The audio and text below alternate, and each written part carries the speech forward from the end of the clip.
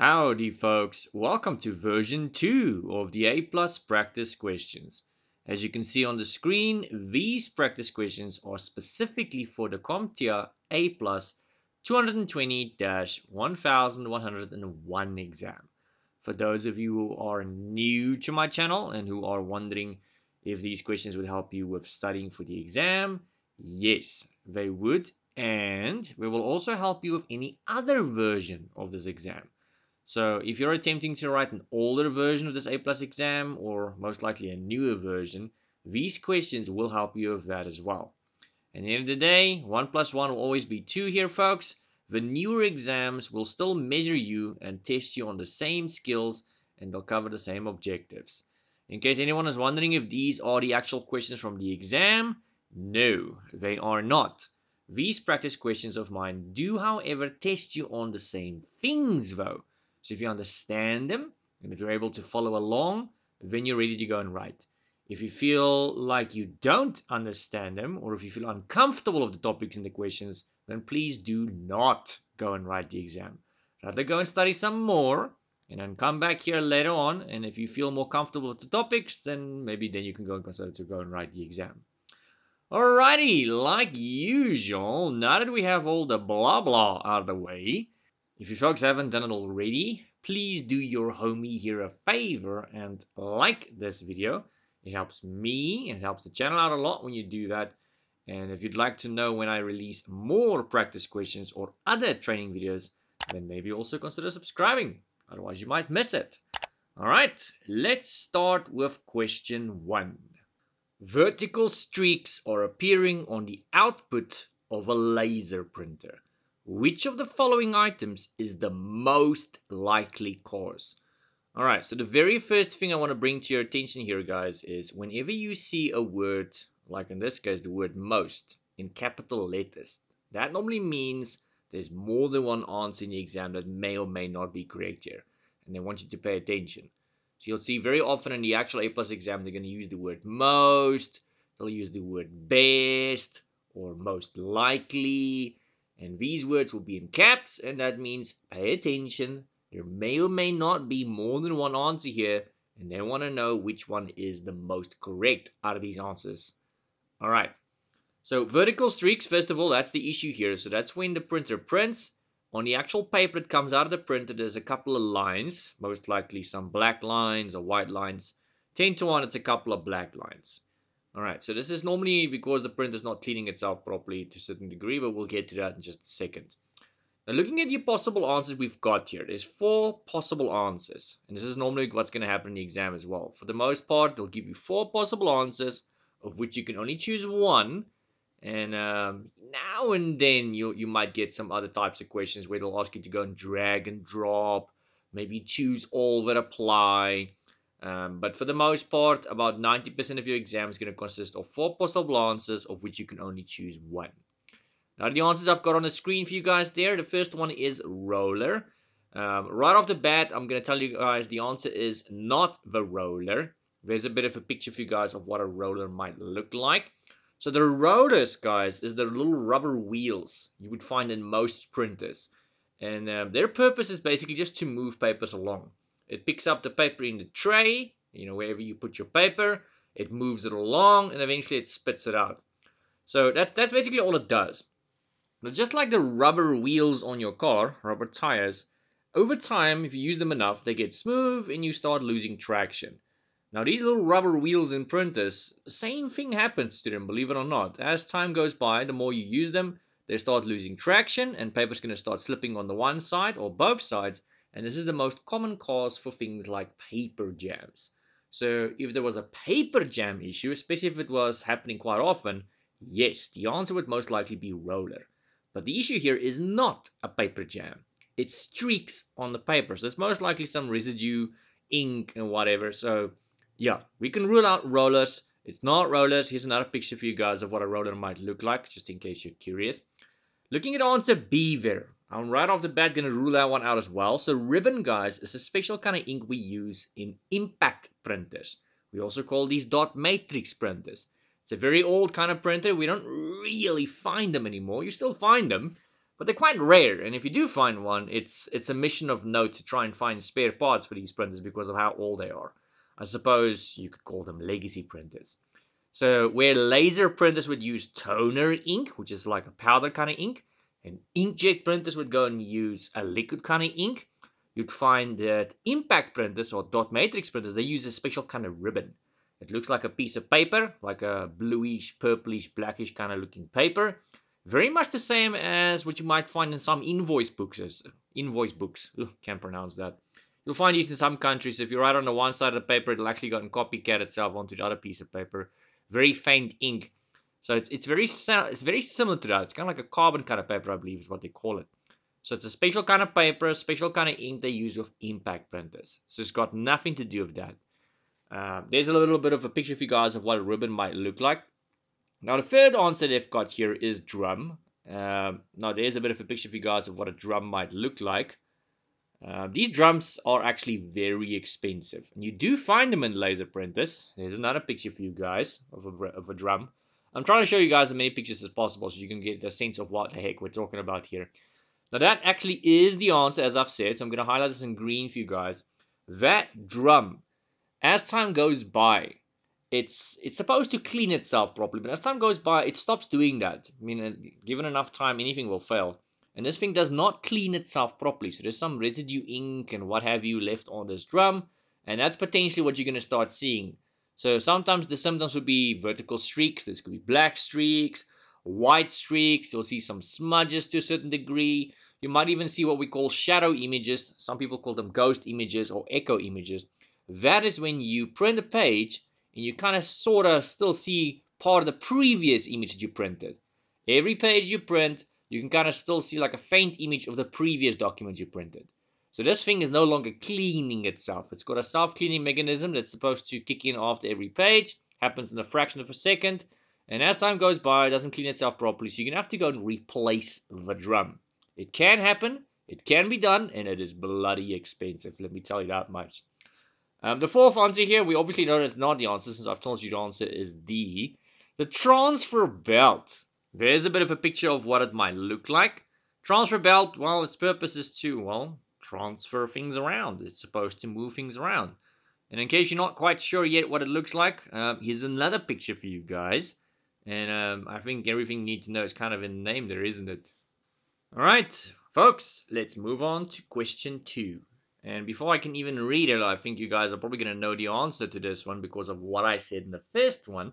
And that's fine, because the whole purpose of this video is for you guys to learn and to be able to pass the exam, which is why I'm explaining these things to you guys. And you'd find in the previous question I explained a couple of extra things to you guys. Now, reading this question, it says you have a user that complains about the printouts from their laser printer. So once again, we've got a laser printer. Once again, there's some sort of problem with the printouts. This time it might be something different. Now they mention the printouts appear to have a double image. It's also known as an echo image, a ghost image, a shadow image. It's got many names, and based on what I've said in the previous question, you most likely know what the answer here is.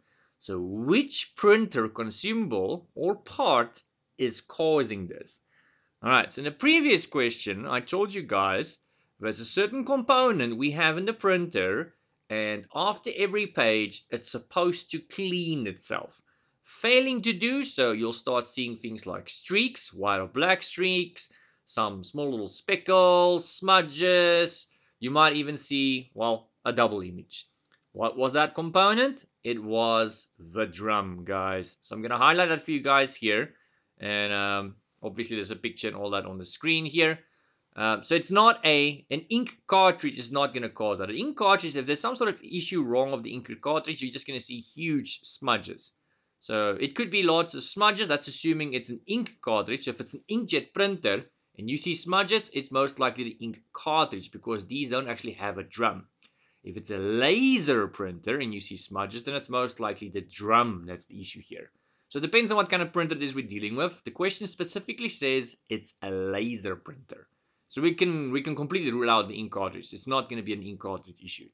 It's not going to be a roller issue because if it was a roller issue, you would have slippage and you're going to have paper jams. Rollers, their job is literally just to move papers along. Once again, The drum doesn't clean itself properly, like I said, so that's the answer here. And the fuser, for those of you who don't know, because that is a new answer compared to question 1, its job is to heat up the powder ink, which is called toner.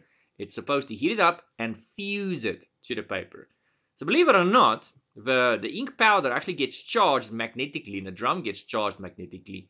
And when the paper basically attracts the ink, the fuser basically just goes and, well, heats it up and burns it to the paper. That's its job. So you'll find if you print a lot of pages in a laser printer and you immediately go touch the papers afterwards, you'll feel it's actually still kind of crispy and warm in most cases. All right, folks, let's move on to question 3. You have a user that contacts your help desk regarding a possible failing thumbprint scanner. Which of the following troubleshooting steps should be performed first? And you see what I meant there by the word first being in capital letters. I told you guys that in the beginning of question 1. Whenever you see something in capital letters, that means you need to pay special attention to that. That's very, very important. All right, so we know there's a user. We know there's a thumbprint scanner they've got, and it's no longer working. So it sounds like it used to work. It has stopped working. What troubleshooting step should you perform first? So there's more than one step that can most likely be done here, but we want to know, or at least they want to know in this instance, what should you do first? Looking at the answer A, it says ask about possible changes. So far, that doesn't sound like a bad idea because it's not going to cost you any money. And normally, if something did work and it just randomly stops working, then, well, one of the best ways to figure out what the cheese is going on here is just to, well, ask the user some questions. Ask them, like, when last has this device worked? When did it start doing this? Have you changed anything hardware-wise, software-wise? Have you installed, uninstalled things? That kinds of stuff. Looking at answer B, it says attempt to clean the scanner. Although not a bad answer, I would not say that should be my first answer. That's going to refer back to that capital letters in first. So the first says, what should you do first? Now, attempting to clean the scanner, that will probably be my second step that I would go and do. I haven't looked at the other answers yet. A, that would be my first choice. B would be my second choice. Looking at answer C, it says requisition a new scanner.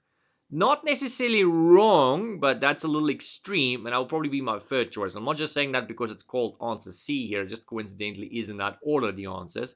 So if I had to choose an answer out of those A, B, and C, A would literally have been my first choice as the quickest and the easiest way to get to the problem. Path of least resistance, as they say. B would be my second choice, and C would be my third choice. All three would probably get you to a working product at the end of the day, but yeah, C, little extreme. Looking at answer D, file a damage report. Also a little excessive. So none of these answers are really wrong. So we really need to pay attention to what it says first here. And my answer, guys, I'm going to stick with answer A here. Just ask about possible changes. For all we know, this user plugged it out and then they plugged it back in and it started with its nonsense. Maybe they recently cleaned it. Maybe they recently moved it. It can be any amount of things. So ask about any possible changes, and more than likely it's going to lead you to your answer. Moving on to question 4. Which of the following uses port 20 and 21 to transfer data in clear text? Is it SMTP, that's sending email? So for those of you that don't know, SMTP uses port 25.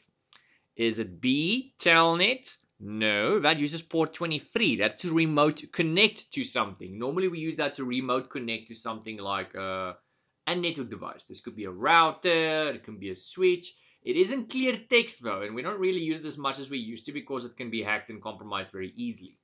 Its replacement, ironically, is SSH, which is the next possible answer there. So it's not going to be SSH. SSH, it uses port 22, where Telnet uses port 23. SSH does the exact same thing for the most part, except it is encrypted. Telnet is clear text, SSH is encrypted. You go and use it to go and connect to devices like a router or a switch, and you can go and configure it via a command line interface. And most of the time we use something like PuTTY. Looking at answer D there, that is FTP, File Transfer Protocol, and it uses port 20 and 21. So that is your answer here. Now, we already know the answer here is D, guys, but before we move on to question 5 here, you would be wise to familiarize yourself with what they call well-known port numbers. It's also called common port numbers. So if you go look at the amount of port numbers that is available in the IT industry, there's about 65,500 and something port numbers. I think it's 536 if I'm not mistaken. 36 or 53, I can't remember. I'm striking a blank here. Anyway, you'll be wise to know some of the most common port numbers though. So you don't need to know all 65,000 odd port numbers. Absolutely not. Luckily not. That would be crazy. You can look at the well-known port numbers. It's approximately somewhere between 10 and 30 port numbers. The people that established these port numbers, they probably did that in the 80s or the 90s. So they went and looked at what is widely used and most commonly used at the time, and those port numbers are the only ones that's actually open by default. Majority of your port numbers are actually closed by default for your own safety and for your user safety, and only the stuff the average user would use every day, like web browsing, email, that kind of stuff, those port numbers would be open by default. So it's only about 20 or 30 maybe of them. So you would be wise to familiarize yourself with those port numbers because they like asking about those in these exams. If anyone plans on taking CompTIA a little bit further, if you plan on going to N plus and writing that exam, you absolutely need to know the most common port numbers. You need to know what those numbers are. You need to know what they're used for. I guarantee you they will ask you that in the N plus exam as well. Even more than the A plus exam. All right, let's move on to question 5. Multiple users who share the same printer in an office have reported that they see thin lines, vertical lines that cover the entire height of every page printed from the printer. All right. Which of the following steps should you perform most likely to resolve this issue? See, there again we go with a big word being in capital letters. So there's more than one answer here that might be right, guys. So I think I can already guess what the answer is going to be without even looking at it, because you can see they talk about a printout again. So that's the third question we've had so far. That's about something being printed, and this thing has now got some lines or something on it. Although in this question it doesn't specify whether it is a laser printer or not. In the previous two questions we knew it was a laser printer. So we're going to have to look at the possible answers and, well, make a gander. So answer A here says reinstall the printer driver on each computer. It could be, but it's a little excessive. I would leave that as one of my secondary answers. I would not do that first because that takes longer. It's a little extreme. Looking at answer B, replace the printer paper with a new ream. No. So generally, if you're going to go and change the paper, you're probably going to see the same lines there, guys. It's just keep making these lines on multiple papers. So just changing the ream, that's not going to make any difference. Answer C, clear the print spooler on each queue. Absolutely not. So far, I'm still sticking with answer A. The print spooler is basically the queue for your print documents. If you are printing to a printer and you're the only one printing to it, your print document's going to come out immediately, instantly. If you have a printer directly connected to your laptop or desktop, the print spooler is on that desktop or laptop. When you click on print, the document goes into the queue, which they call a print spooler, and it basically instantly prints your document. So anytime it really kicks in the print spooler to the point where you can actually see documents in it is if you are printing to a printer where other people are also printing to it at the same time. So that will be one of those big printers you'll see in the corner of the office, and you have to walk up to it and you have to wait for your print job, and most likely other people are also printing. In that situation, if you were to go check the print spooler now, you would see various documents from various people. You can see how big these documents are in megabits. You can go and see how many pages it is, who sent the document, all that kinds of stuff. And no, you cannot go and cancel other people's print jobs unless you are the administrator. And looking at answer D here, perform the drum cleaning procedure. Okay. So far, I'm going to go with that now. So instead of A, I'm going to change my answer to D here because that looks like a path of least resistance. So A says reinstall the print driver on each computer. It might solve the problem. If there was no drum cleaning here, I would definitely have chosen that one.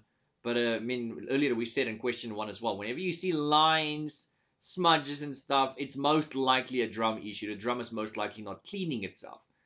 So answer D says perform a drum cleaning procedure, and that might solve your problem. Although in real life, guys, I don't think that's going to permanently solve your problem. Most likely this drum is no longer working properly. And the real correct answer, in my opinion, here would be to go and replace the drum. Very expensive exercise, but that'll probably be the correct answer here, although it's not on the list. Looking at question 6, you have been tasked to set up a device with two-factor authentication.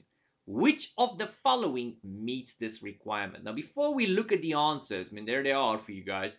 Two-factor means you need to prove you are who you claim to be, but you need to do this in two different ways. It has to fall into two different categories.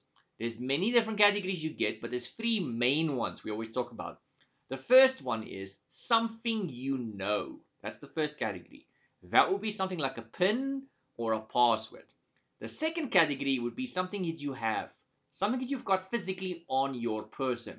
This can be something like a bank card, a smart card, a thumb, an OTP that's already being received on your cell phone. Maybe this is some sort of app acknowledgement you've got to do on your cell phone. So a cell phone would basically be a form of something you've got.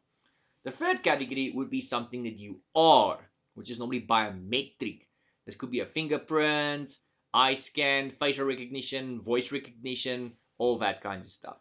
So if I ask you, now keeping what I just said in mind, if I ask you for a password and a PIN, like answer B there, a password falls into the first category, which is something you know. Now looking at the other one there in answer B, it says a PIN, which is also something you know. So a password is something you know, a PIN is something you know. So they both fall into the same category. So it's not two-factor or multi-factor authentication. It needs to fall into two different categories or more. Now if you look at answer A, it says a password and a password. No, that's just literally the same thing. If you look at answer C, a password and a thumbprint. Now that's pretty plausible. So a password, it is something I know. A thumbprint is something that I am. That will be biometric. So that's a different category. So far C is in fact correct. I think that is the answer here. Looking at answer D, it says a thumbprint, which is something I am. And it says a retinal scan, which is also something I am. So D's got two things, but they're in the same category. So the only answer here, which has got two different categories, folks, is answer C. So that's the three categories. Something you know, something you have, something you are. Now, in case you're curious, yes, you do get other categories out there. You get, for example, where you are. You get something that you are doing. And there's many categories. But the three I've mentioned is the three main ones, the most common ones, and the only ones they will test you on in this specific exam. Alright, question 7. Which of the following best describes the main purpose of a web server? So what is a web server, guys? A web server is something that hosts a website. It might be for you, it could be your website, your personal website, your company website. It could potentially be for a client of yours, who knows? So that is generally what a web server does. You can get these in lots of places, guys. A web server could be on premises in your building. You might have built this server. It could be a physical server or a virtual server. And you have installed all kinds of softwares and stuff on that server to be able to host, well, websites. You could potentially go and rent these servers from various companies across the globe. And they will host your server for you, your website for you. You pay them an X amount of money every month for the service. And depending on who you're hosting with and what kind of software they've got, you can normally log on to your website from the back end and you can go and control it. Alternatively, there's many other parties you can go and make use of. I mean, heck, you can even go and make use of Microsoft Azure if you want to, and they can go and host it for you. To a certain degree, you are going to relinquish some level of control, but you'll also have a lot of control. Now, after what I've just said, let's look at the possible answers. Answer A says hosting home pages and business portals. Oopsie daisy, I think I might have given you guys the answer because of what I just explained. Now looking at answer B, storing files and controlling user accounts. Now that doesn't sound at all like what I just explained now, does it? Answer C says providing IP addresses and printing servers. So no, providing IP addresses, that's normally the job of a DHCP server. Printing services, that's normally the job of a print server. Answer D is setting up personal mailboxes and calendars. That's normally the job of an Exchange server. It could be on premises, it could be in the cloud. Either way, potato, it's the job of an Exchange server. So if you look at answer B again, storing files and controlling user access. Storing files is the job of a file server, which we normally call a DFS, domain file server. And controlling user access is normally the job of an Active Directory. So that would be a server where you've installed ADDS. So the answer here, guys, is A, hosting home pages and business portals. Question 8. You have a user who brings you an old looking laptop. They report issues with their keyboard. You inspect the laptop and you don't see any external damage, but you do, however, notice that many keystrokes don't register in a word processor. So basically, when you go and you open Notepad or Office Word or anything like that, and you start typing some of these keys, some of them register and some of them don't. So the laptop works fine though if you use an external keyboard. So which of the following would most likely resolve this issue? So once again, if you take this laptop and you open something like Notepad or Word, any place where you can basically go and type random letters, and you go and type random letters on the laptop's keyboard, some of them register, some of them don't. But as soon as you go plug in an external keyboard, like a desktop keyboard into this laptop, a USB cable, you plug it into the USB port. This is a normal desktop keyboard into that laptop. You press some keys, and now suddenly it works. So we can clearly say it's not a laptop issue, it's a keyboard issue. There's something wrong with the laptop's keys. So the most common issue of laptop keys in that regard is because they're dirty. It could be because someone spilled something on a laptop and you're lucky enough for the laptop to still work. But more often than not, it's because there's something underneath the keys. They've gotten sticky. There's maybe some crumbs under them because some people love eating over their keyboards, especially in an office environment. They're very guilty of that. So looking at the answers here, folks, A says disable the sticky keys feature. If it was a sticky keys feature issue, you would experience the same issue with the desktop keyboard. It's not a sticky keys issue. Looking at answer B, clean the keyboard. Well, you know what? I think that's the answer here. Looking at answer C, charge the laptop. If it was a laptop charging issue, guys, once again, you would have the same issue with the desktop keyboard. The desktop keyboard would not have made a difference then, now would it? Looking at answer D, reset the BIOS settings to default. Same solution here. If it was a BIOS issue, guys, but the external keyboard would not work. It's not a BIOS issue. It's not a charging issue. It's not a sticky issue. It's simply a matter of the keys are dirty. So when I say sticky keys, that does not mean the keys are actually sticky, as in you can feel them sticky. It's an actual function you get on your laptop or desktop. So when I say sticky keys, I mean the keys are literally sticky. Someone spilled something on them or underneath them. So the answer here, guys, is clean the freaking keyboard. All right, moving to question 9. Which of the following standards supports MIMO technology? All right, so we've got 4 standards here, wireless standards to be more precise.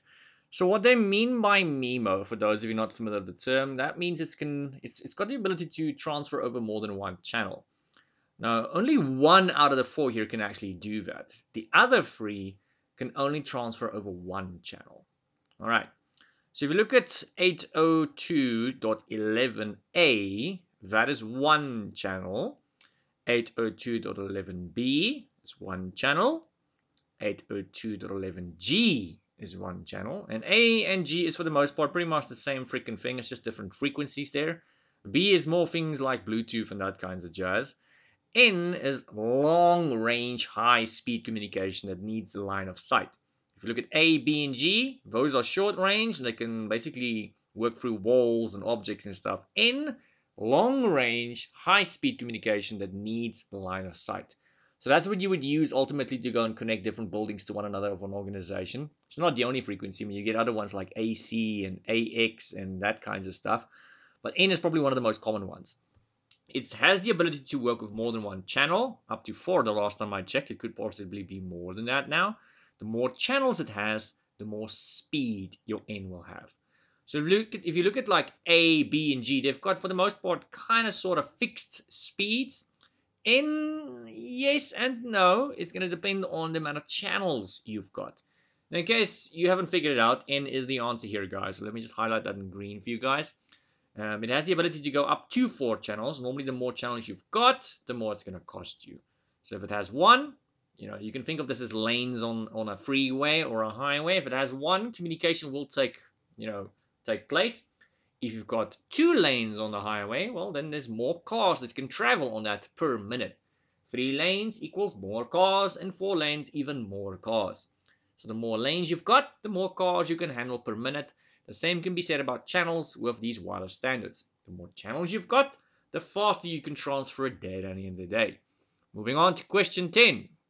One of your clients is an online retailer. So it's an online store. I mean, so many stores these days are online. They want to save some money and are considering migrating to the public cloud. So you get different kinds of cloud. Public cloud is when you put everything online on someone else's property. So you get private cloud, you get hybrid cloud. Public cloud is when it's true blue, everything is online and it's on someone else's property. Anyway, so they say they want to save some money and are considering migrating to the public cloud so that they can easily and quickly add capacity when it's peak shopping season, and then reduce it again quickly and easily when it's off-peak season. So what they mean by adding capacity, in case you're not sure, that means if I have a server online now, or a website online, or whatever it is online, if I need more resources, more RAM, more storage space, more speed, I can nearly instantly add more. And if I no longer need it, you can reduce it. Why would one want to go and reduce it? Because in the cloud, you only pay for what you use. That's not just Microsoft. It applies to Amazon, which is their AWS platform. All of these cloud platforms work like that. So if you don't use something, you don't pay for it. So the more resources you add to a server, or the more servers you add, the more you pay. The less you have, the less you pay. So if it's peak season, they might need to go and add more RAM or more space or more whatever, depending on what the situation is. It's just to be able to handle more traffic on their website. So they want to be able to add more capacity. And then eventually when, the hype season goes a little bit down and things are settling down and gets quiet again, then they obviously want to reduce that, because what's the point of paying for all that capacity if you're not actually using it, or you don't actually need all of it? It's wasteful expenditure. So what platform would allow them to do that? Although I think the question is here more of which feature in the cloud would allow you to go and do that, adding capacity and removing capacity very quickly and very easily. So the question here, the last part of the question says, which of the following best describes this aspect of cloud computing? Now, all 4 of those things listed there, guys, all 4 of them are indeed aspects of cloud computing. That much I can confirm. Looking at A, high availability. That's not the answer. High availability is, well, you'll find most of these cloud platforms, they give you a 99.9% uptime guarantee, possibly even more if you're willing to throw more money at it. That means your stuff will never be offline for the most part. If you go work it out on a calculator, I think it's only about 4 to 8 hours downtime per year, maybe 2 to 4 hours. It sounds like a lot, guys, but it's minimal. If you go look at your servers being down for maintenance, being down to change this and change that and fix this and fix that, at the end of the day, all of that adds up, and you're going to add up to days, maybe even weeks possibly. So being down only between 2 and 8 hours a year is amazing. It really, really is. So at the end of the day, the service, whatever service is being rendered here, whether it be a website or a virtual machine server of some kind, it will, for the most part, never be unavailable. So that's not here. We want to add capacity and remove capacity quickly and easily. High availability has got nothing to do with that. Looking at answer B, rapid elasticity. I'm hoping I'm pronouncing that correctly, because I normally struggle to pronounce elasticity. Ugh, gets my tongue in a knot when I say that.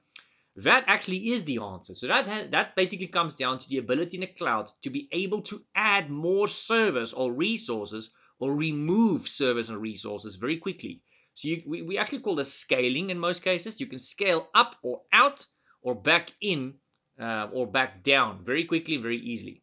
Can be done on premises, but on premises it's super slow, super expensive, and if you were to go and expand on premises, you're normally stuck with that stuff because you bought it. In the cloud, you're more renting it. You're not buying it. You're renting it. So that's the answer here. But in case you don't know what C and D is, C, which says metered utilization, comes down to the concept of only paying for what you use. So we accidentally explained that earlier. You only pay for what you use in the cloud. So if you've got a virtual machine in the cloud and you turn that sucker off, guess what? You're not paying for it. D, which is shared resources, is also known as resource pooling, just FYI in case you don't know. So when you put something in the cloud, whether it be a website or a server of some kind, it's generally going to be on a data server, a server of some kind in a data center, and you are sharing that server with other companies in the world. So if I have 5 virtual machines, they might be on server 7 in Microsoft's data center, if this is Microsoft. But on that server 7, there is maybe 10 other companies that's also got virtual machines on that exact same server. You are sharing resources with other people on that server. If you're concerned about security or data spillage or anything like that, you don't have to be concerned. We are talking about companies like Amazon and Microsoft here, and those. They've got such a huge IT budget. They've got the best of the best and the most, the latest of the latest and stuff. And the security there is top notch. But if you really are paranoid like my wife, and if you're willing to throw enough money at it, you can go and get yourself your own dedicated server. Then it would not be shared resources or resource pooling, as they say. Moving on to question 11. Which of the following describes metered utilization of cloud resources? Oopsie daisy, I think I just accidentally gave you the answers to that one. And that's fine, because at the end of the day, the purpose of this video is to explain the stuff to you guys and to make sure you understand this stuff so that you can go and write the exam. So no matter how they throw these questions at you in the exam, as long as you understand the actual topics themselves, it doesn't matter how they throw these questions at you because you'll get them right. That's the goal of this video, is to actually explain the topics to you guys so that it doesn't matter how they throw the questions at you. So we know what metered utilization is because of what I said in question 10. Metered utilization is when you only pay for what you use. Now looking at the 4 available answers here, you can probably guess which one it is. So looking at the first one, resources provisioned instantly. No, that is rapid elasticity, which was also an answer. You see here now it's being called something else. Resources being provisioned instantly is called rapid elasticity. God, I hope I'm pronouncing that correctly, but yes, that's what it is. Answer B here says payments made only for resources that are used. What do you guys think? Yes, that's the answer here. Looking at answer C, resources pooled to increase computing power. That is shared resources. So once again, it's the same answers, but I've on purposely called them something else now, just to see if you're paying attention. D, implementation of rapid elasticity. It's it's very much the same as answer A, isn't it? Alright, a user complains about an issue with a new printer that is no longer accepting print jobs. You verify that the printer is indeed on, and you also notice that on the LCD screen it's got the following error message. Now if you look at the little section that I typed for you guys in pink, it says paper jam, and if you're really lucky, it might even tell you where it is, which is the case here. It says paper jam infuser. Which of the following is the most efficient next step you can go and take? If we look at the 4 available answers we've got here, the first one says check the printer path to locate any obstructions. So depending on the printer, this actually applies to most printers, you can actually go and check where the paper goes into the paper and kind of sort of follow the path that it's going to take, and then eventually where it comes out. You might be able to see some sort of obstruction, something that's blocking the paper's path. Now it's very, very unlikely that some random debris is going to be in there blocking the paper's path unless you had a previous paper jam. But if you had a previous paper jam, it would normally have told you paper jam. It's a paper jam. And you would have removed it and resolved it back in. It would have refused to print, quite frankly. So the answer here, guys, is not A. B says turn the printer on and off to see if the error clears.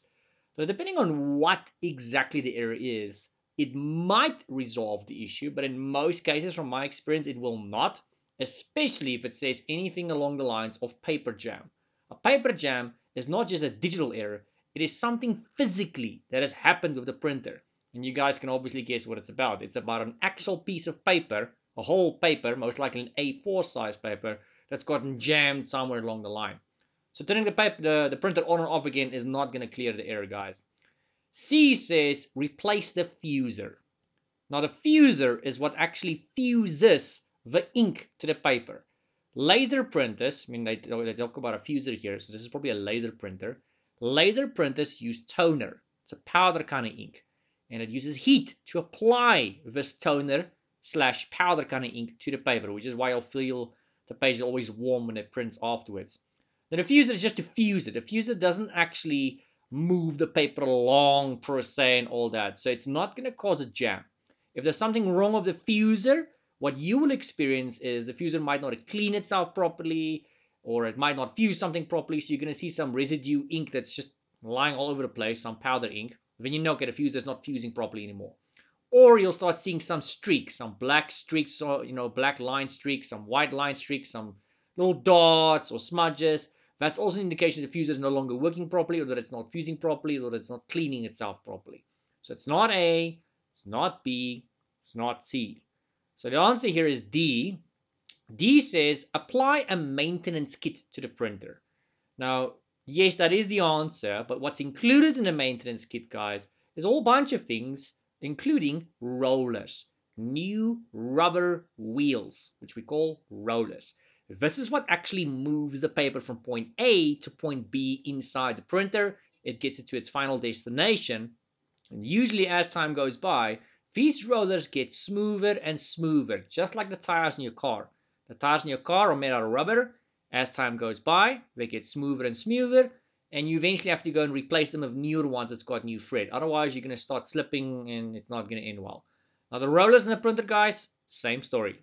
They start getting smoother and smoother as time goes by with wear and tear, wear and tear, wear and tear, and then you obviously have to go and replace them. Otherwise, they're going to start slipping. And when they start slipping, not if, but when it is going to happen, you're going to start experiencing paper jams. Hence the error we've gotten here. So the answer here, guys, is D. All right, folks, let's move on to question 13. Let's give you guys something else for a bit. You have a user that complains that their desktop computer does not start at all. It's completely and totally and utterly dead. What is the first hardware component you should check or test? So what is the first thing we want to go and check and test? And this is only hardware. We're not talking about software here, boys and girls. We're talking about hardware. What is the first thing we should go and check if a computer does not want to start? So generally a rule of thumb to live by when it comes to computers, guys, is take the path of least resistance. So it's not going to be the RAM. If there was a RAM issue, let's say the RAM is completely kaput. If the RAM was broken, the computer would in fact still start, and you would get a beeping code, which we call a BIOS beeping code. It might be one long beep, it might be a lot of rapid beeps. Either way, you would get a beeping code because the RAM is no longer working. If it was the CPU, the computer would also still start, and once again, you would get a BIOS beeping code. Now, answer C or D is the two plausible answers here. They're both actually correct. The one that's more correct here, remember the question says, what should you check first? First in capital letters. That would be the power supply, which is the path of least resistance, and it's the quickest and the easiest thing to go and replace. So you're first going to go and check the PSU, which is power supply unit. That's the little silver box which provides power to the motherboard. It's got all the little wires and stuff. You're going to go and check that power supply. If you have a proper power supply tester, feel free to go and use that, but most of the time you're not going to have that. So what I suggest you do is you take another power supply, a second one, a brand new one, or one from a computer that you know for a fact is working. You plug that sucker in there. You don't have to even remove the old power supply. You literally just put the new one or the other one on top of the box, plug it into the motherboard, plug a cable in and see if the PC starts. If it does, which 9 out of 10 times it will, then you know, ta-da! It's the power supply. Power supply, very quick and easy to go and change. If it still does not start, then the chances is it's the motherboard or the motherboard and the power supply. But 9 out of 10 times, guys, I can tell you it's probably the power supply because normally this happens because of a power surge that happened or something along those lines. It's probably going to be the power supply. And never mind it being the more likely culprit here, just quite frankly is the first thing and the easiest, the cheapest thing to go and change. So if it still doesn't start, you check the motherboard, but to be able to do that, you're unfortunately going to have to change the whole freaking motherboard, which means you also need to change the whole CPU and the RAM and all that most likely. It's a very expensive exercise. It's a lot of work. So I would suggest you start at the power supply first. It's quick, it's easy, it's cheap. Moving on to question 14.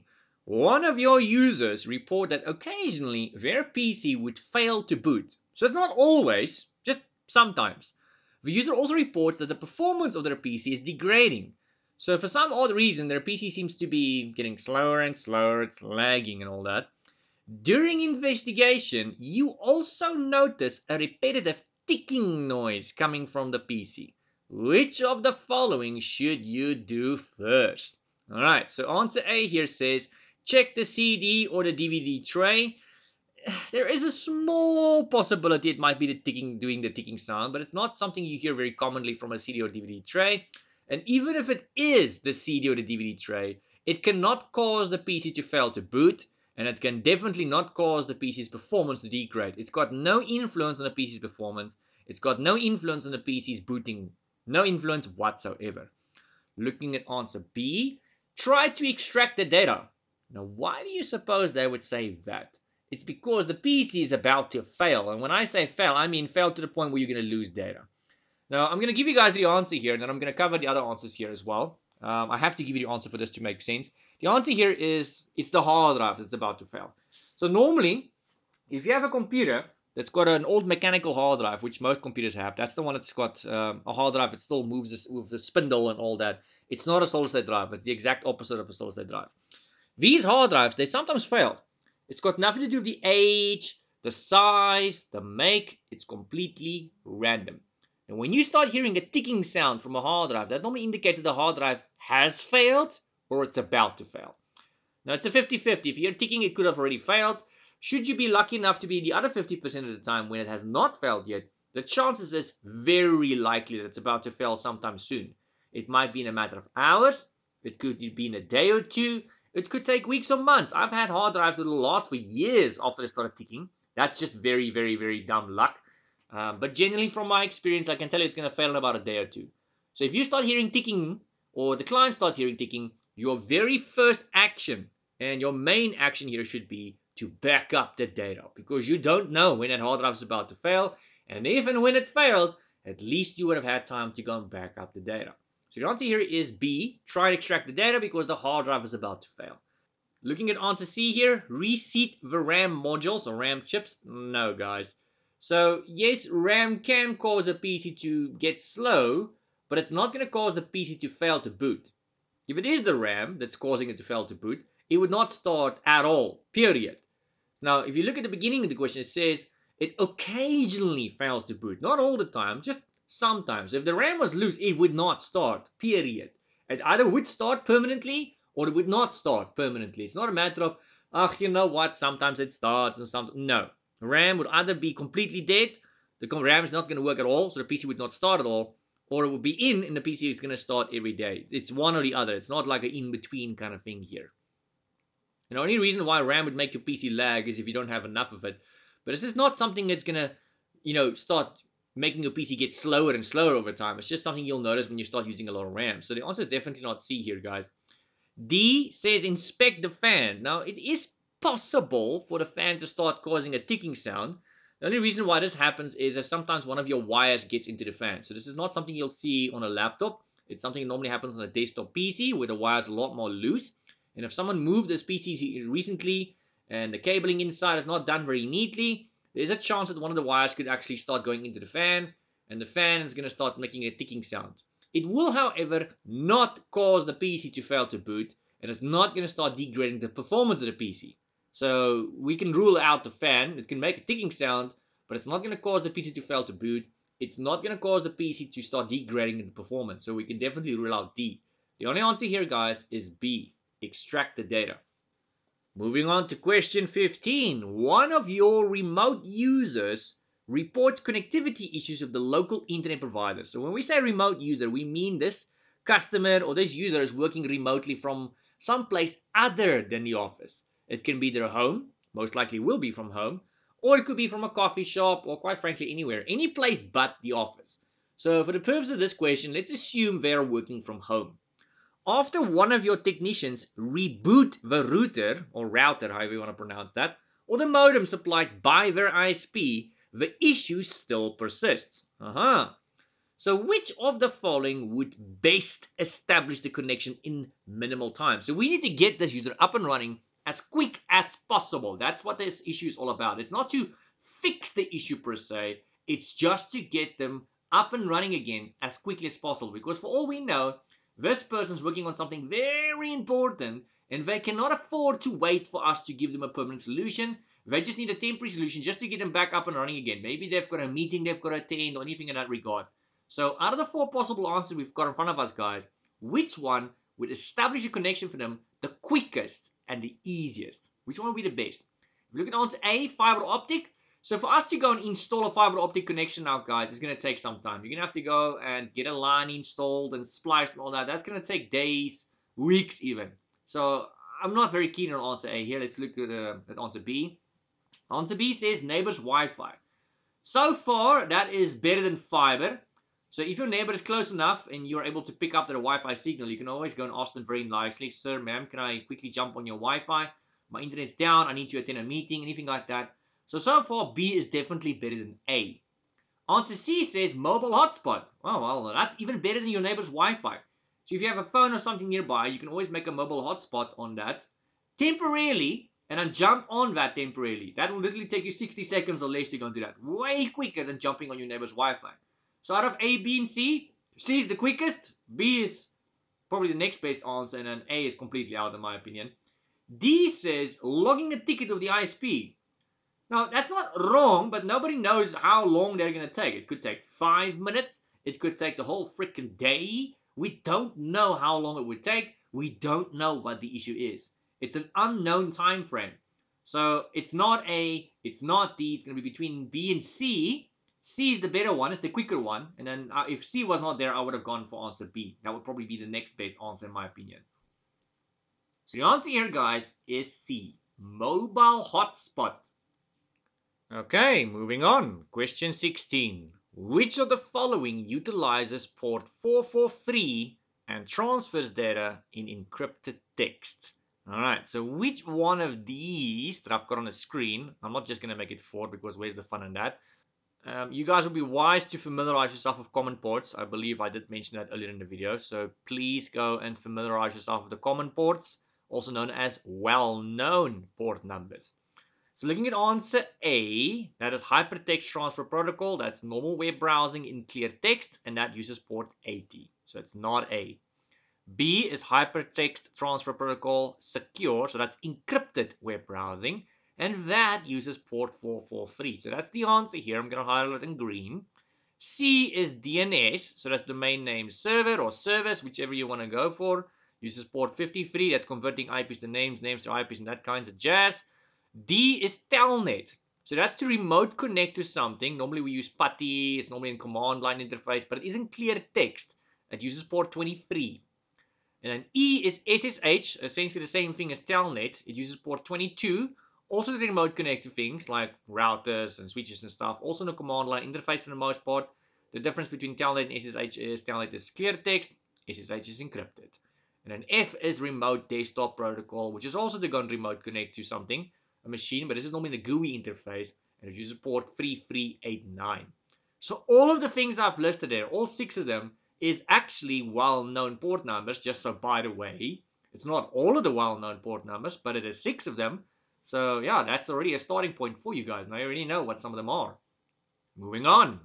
Question 17. What type of network would a user have made if they connect a smartphone to a laptop? Now, A, LAN, local area network, it is a small network. Some people think it is the smallest network, but it is in fact not. The smallest network out of the 4 I've got listed here for you guys is PAN, PAN, which stands for Personal Area Network. And that actually is the answer here. So when you go and connect your smartphone or your tablet or something to something like your laptop, that is a PAN, a Personal Area Network. You can imagine your desktop or your laptop on your desk, and basically anything that's within arm's reach of, well, on that desk, that forms part of your PAN. So if I put something on a desk like a printer and I connect it to my laptop or my desktop via wire or wireless, doesn't matter, it's a PAN. If I connect my phone or my tablet to my laptop and it's also on my desk, that forms part of my PAN. But as soon as I go and connect one extra PC, just one, and that's not via cable or wireless, that is now a LAN. So a LAN is 2 or more computers, guys. This could be 100 computers, could be 1,000 computers, but as soon as you've got 2 or more computers, now you've got a LAN. So first it's PAN, that's the smallest one. LAN is generally within a building or office building or inside your home, but it's not limited to that. This could be 3 buildings right next to one another, and it could still be a LAN. B is wireless LAN. So B and A is very much the same. The difference here is A is a mix of machines, laptops and desktops and stuff, which could be using LAN cables, network cables for the most part, or they could be wirelessly connected to the network. This could be laptops, tablets, and phones. where B is exclusively and for the most part just wireless. So that's when it's a LAN, but everybody's just connecting via wireless. There's no cables involved. D, global area network. That's probably the biggest kind of network you can get. And a good example will probably be the internet. Moving on to question 18. One of your users brings their tablet to you because the cursor on it keeps drifting. If you don't know what that means, if you just hold the phone or the laptop or the tablet still and you start seeing that the cursor on the screen is ever so slightly moving, or it looks like almost like it's shaking, or just moving across the screen ever so slightly slowly, that is generally, if it's a mouse, if it's an actual wireless mouse or something you've got, it could be that maybe this mouse is on a surface that's too glossy or too reflective from what I've seen. But this is not a mouse to a laptop or a desktop. It is a tablet. And if it's a tablet, it normally needs to be configured properly. It's too sensitive or anything in that regard. So they say you notice that the screen does not appear to be damaged. So that's probably not the issue here. Which of the following is the most likely cause of the issue? Looking at answer A, the touch pen battery is depleted. No. If the battery is depleted, the cursor just won't move at all. Either it's going to move or it's not going to move at all. It's not going to cause any issues if the battery starts getting flat, besides the cursor no longer moving at all. B says the screen needs to be recalibrated. You need to go and configure the sensitivity and all of that. Yes, the answer is in fact B, guys. C says the screen is physically damaged. No, because literally in the question it said you notice that the screen does not appear to be damaged. So it can definitely not be C. C is completely and totally and utterly ruled out here. D, the screen rotation is incorrect. No. So this is normally called gyroscope. I've seen on some devices they call it screen rotation, but the actual name for this is gyroscope. So that means this phone or tablet or whatever it is has the ability to detect which side is up and which side is down. And if you maybe go lie on your side in the bed or something, you'll find that the screen of the phone or the tablet is going to rotate automatically unless you turn this thing off automatically. Screen rotation has no influence on your cursor drifting around on the screen. It's not supposed to have an influence on that, otherwise everybody would have that issue. Everybody would be complaining about it, and yet nobody complains about it. So it's definitely not screen rotation. The answer stays B, guys. Question 19.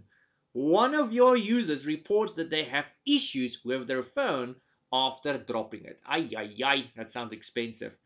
After investigating, you notice that the icons on the screen all look normal. But when the user touches the browser icon specifically, for example, nothing happens. So everything looks normal on this screen, but specifically when you or the user touch the browser icon, nothing happens. Which of the following is the most likely cause? Looking at the four answers like usual, the first one says digitizer issues. Now, if you don't know what the digitizer is, guys, that is the most front layer.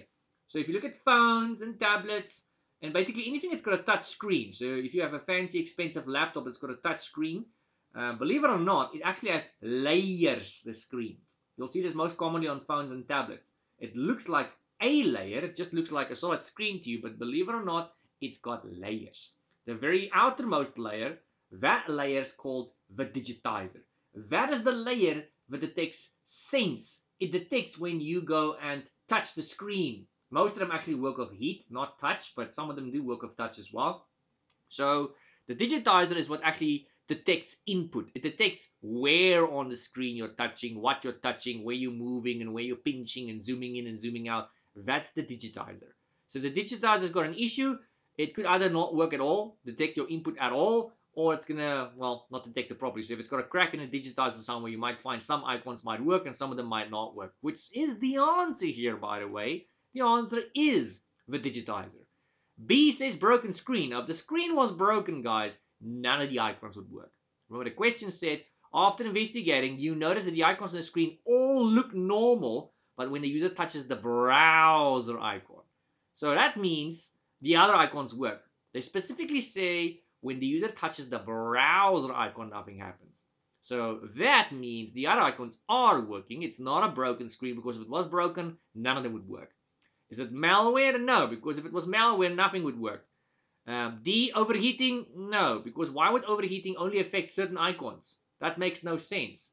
Overheating would cause the phone to get warm. It might cause it to get laggy, but it's not going to cause some things to open and some things not to open. It's just weird. So the answer is A, digitizer. Question 20. Which of the following 802.11 standards supports both 2.4 gigahertz and 5 gigahertz channel frequencies? All right. Now, if you look at answer A, that is 802.11a, it runs at a frequency of 5 gigahertz and only 5 gigahertz. If you look at answer B, 802.11b, it runs at a frequency of 2.4 gigahertz. If you look at answer C, that's going to be 802.11g. It runs at a frequency of 2.4 gigahertz. You'll find that a lot of things in life runs at 2.4. It's actually the most common frequency you'll get. And then the last one here, which is the answer, guys, it is able to run both on 2.4 and 5 gigahertz frequencies. It's the only one here that's able to run that. It's not the only frequency out there, though, that can run on both these frequencies. It's the only one in this list. You'll get that there's other frequencies as well, which is not listed here. For instance, you get 802.11ac, you get 802.11ax, which actually came out during the pandemic. If I'm not mistaken, I think it came out in 2021, somewhere around there.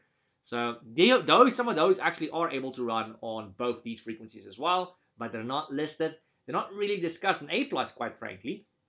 But you will learn about them in the N+ course. If any of you guys are planning on taking this further, and you're planning on studying for the Network Plus course, you are going to have to know those two frequencies as well. And yes, even though 802.11ax only came out in 2021, it is in the new N+ exam. So you'd be wise to go and learn about that one as well. Moving on to question 21. You are inspecting a projector that is displaying fuzzy images. So it is displaying, it's just fuzzy. Which of the following options would provide the best solution? The first one says reseating the lamp. No. So the lamp, either it's going to work or it's not going to work. Reseating it, that's not going to make the fuzziness go away. The only way you can make the fuzziness go away is to sometimes change the lamp if the lamp is getting old. I've seen sometimes changing the lamp might, change it because the bulb might just be failing. Or if you're just going to adjust the focus. You'd find on fancy cameras and on projectors and things, they've got a focus thing. Normally you have to turn a little lens. It's like a little wheel you've got to spin. And the more you spin it, the more it's going to zoom in or zoom out or focus. It's going to focus. So it's kind of like when you've got a fancy camera and you will see sometimes it blurs a little bit until you focus in or focus out a little bit. Very much the same concept, guys. So that actually is the answer here. So first one says resetting the lamp. No. Second one says replacing the video cables. No, because if there was something wrong with the video cables, it'll either work or it would not work at all. At most, if something was wrong with the video cables, you might just get weird colors because most projectors use VGA cables. Sometimes you might get lucky and they'll use like HDMI or something. And assuming they're using VGA, it might have a very red color, very blue or green or yellow color. That means the cable is damaged. Or if the video is just off completely, then it might also be the cable is damaged. But it is working. It's not weird colors, it's just fuzzy. So we can rule out the cables. The last one says changing the input source. Input source, it's not going to change. I mean, at most, the resolution might just be wrong. Or it's not going to display anything at all, but it's not going to make the fuzziness go away. The only one that's going to make that go away is adjusting the lens. It needs to be focused. So that's all it needs to happen. It's just a little wheel you're going to spin until you see the fuzziness goes away. You're literally just focusing. Moving on to question 22, boys and girls. One of your fellow technicians wants to migrate all common business applications, including email and file shares, to the cloud. Which of the following cloud concepts should be used? Now, folks, looking at the list in front of us, I can confirm all four of them are legit cloud services. Some people might just say B, C, and D are cloud services because those three are the most common ones you'll find. But A, in fact, is also a cloud service. So M is monitoring as a service. And if you look at B, which is I in the front, the I is infrastructure as a service. C is platform as a service. And D is software as a service. So monitoring is a service. I'm going to rule that out. That's just monitoring software running in a cloud for the most part. So it's all kinds of cool monitoring tools and what have you that allows you to keep an eye on your clients or your users. So we want to move our business applications. We're not talking about monitoring anything. So it's definitely not A. We want to move our business applications, including email and file shares. We're talking about applications we want to move to the cloud here. So depending on what you want to move to the cloud, that will dictate what kind of public cloud you want to go and use. So A is monitoring as a service. That's not it. B is infrastructure as a service. That would be something like a virtual machine. So if you have something like a virtual machine on premises and it's running on your laptop, your desktop, or your server, it's just infrastructure. If you move that to the cloud, like some place like Microsoft's Azure portal, it is then infrastructure as a service because it's no longer using your RAM, your hard drive space, or your CPU cycles. It's using Microsoft's or whoever the cloud provider is. So that's infrastructure as a service since it's being rendered back to you as a service for a monthly fee. Platform as a service would be probably something like Active Directory. So if you were to go and acquire yourself Active Directory in the cloud, Azure Active Directory, although they've renamed that now to Entra ID, not something you guys need to worry about. But if you have Azure Active Directory in the cloud, which they call Entra ID now, that would be an example of platform as a service. So that's when the cloud provider has done most of the work for you, and you just kind of swoop in at the last minute and you reap the benefits. So looking at Active Directory, normally, if you want that on premises, you would have to get yourself a physical or a virtual server. You might have to build it. You would have to install the server operating system. You would have to add a role, which is the ADDS role for Active Directory. You would have to promote that domain controller and. It's not rocket science, but what it is it's time consuming. Very, very time consuming. Now, platform as a service takes away all that work and you just kind of swoop in at the last minute and you reap the benefits. So you do not need to make a physical or virtual server, install server, or do any of those things I just mentioned. You just swoop in at the last minute, you just hook up your domain, and voila, you can go and create users and groups and do whatever it is you want to go and do. That is platform as a service. So once again, it's not A, B, or C. The answer here, guys, is D, software as a service. So that is if you're running software and applications in the cloud, you do not have access to anything else. That's the one where you've got the least amount of control, but it's not a bad thing. It means it's the cloud provider's responsibility. You just get to shrug your shoulders and say, meh, it's their problem. So it's running somewhere else, it's installed somewhere else, the software, and you or the user get to access it via the internet. That's it. And it's most likely going to be streamed via something like a browser or whatever. So from the comfort of your seat, you can just go and access it over the internet. You can have the world's slowest and oldest computer known to man. As long as you've got a screen, as long as you've got an internet connection, you can run that software. So it gets around issues of regards to storage. It gets around issues regarding compatibility, all that kinds of stuff. So it's got so many benefits. It feels like I'm selling you guys something, but I'm not. It just really is. It is something great that I would like you guys to go and check out if you haven't done it already. Moving on to question 23, boys and girls. Which of the following would be the best reason to use a virtual machine as a sandbox? Now, if you don't know what we mean by sandbox in IT, sandbox in IT is normally if we get to test something in a safe environment, and I feel like I'm giving you guys the answer now. I mean, if you look at the available answers here, I think you guys can guess the answer now. So sandbox environment is the actual term we say, is if I have something that I would like to go and test, but I don't want to test that something on my real computer, my real laptop or desktop, or my real server or my real environment, because it might break something. It might be dangerous. It might be malware, or it might have a configuration or a setting or a something that could potentially break something in my real production environment. So that is why we use sandbox environments. It's an isolated environment normally. It's a safe environment normally where we can go and freely and safely test something that needs to be tested. And if we like the results and it turns out not to be harmful and we like the results and the performance and all that jazz, then we can go and do it in a real environment. So looking at the answer A here, it says to increase the efficient use of computing resources. Absolutely not. It's got nothing to do with that. B says to test software in a safe environment. Yes, that's the answer. C, to have dedicated hardware for a single system. No. And D, to run multiple machines on the same hardware. So if you want to run multiple machines on the same hardware, that would be virtual machines, you know. So virtual machines in general, let me put it that way. So that would be something like Hyper-V. It might be VMware, VirtualBox, Virtual PC, Oracle. You get many of those kinds of things. Which of the following would most likely be used to connect one or more devices to the internet in a small office, home office environment? Is it a hub? No. That's to connect devices to one another inside a network, and it's a very old device. It's a very dumb device. Is it a wireless access point? No. That might be one of the devices you're going to go through, but it is not the actual device that connects you or other devices to the internet. That is just what connects you to the network. Is it a switch? No. A switch is very much like a hub, except a switch is a little bit smarter than a hub, and a hub is basically extinct.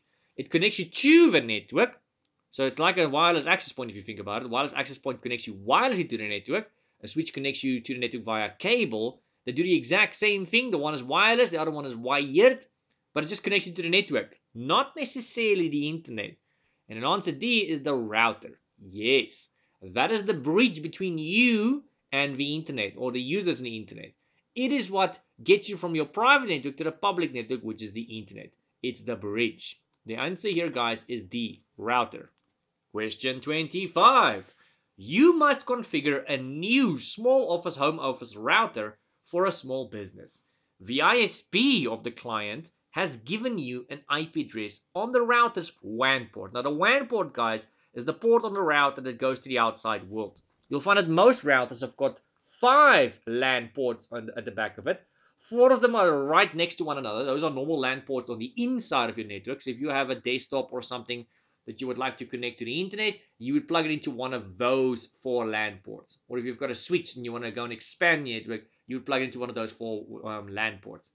The 5th port is normally a little bit separate, from the other 4 ports, and it actually has WAN written next to it. It says WAN port or WAN on it. That is a network cable that goes to the outside world, if you want to call it that. Now, the question says you must configure a new Soho router for a small business.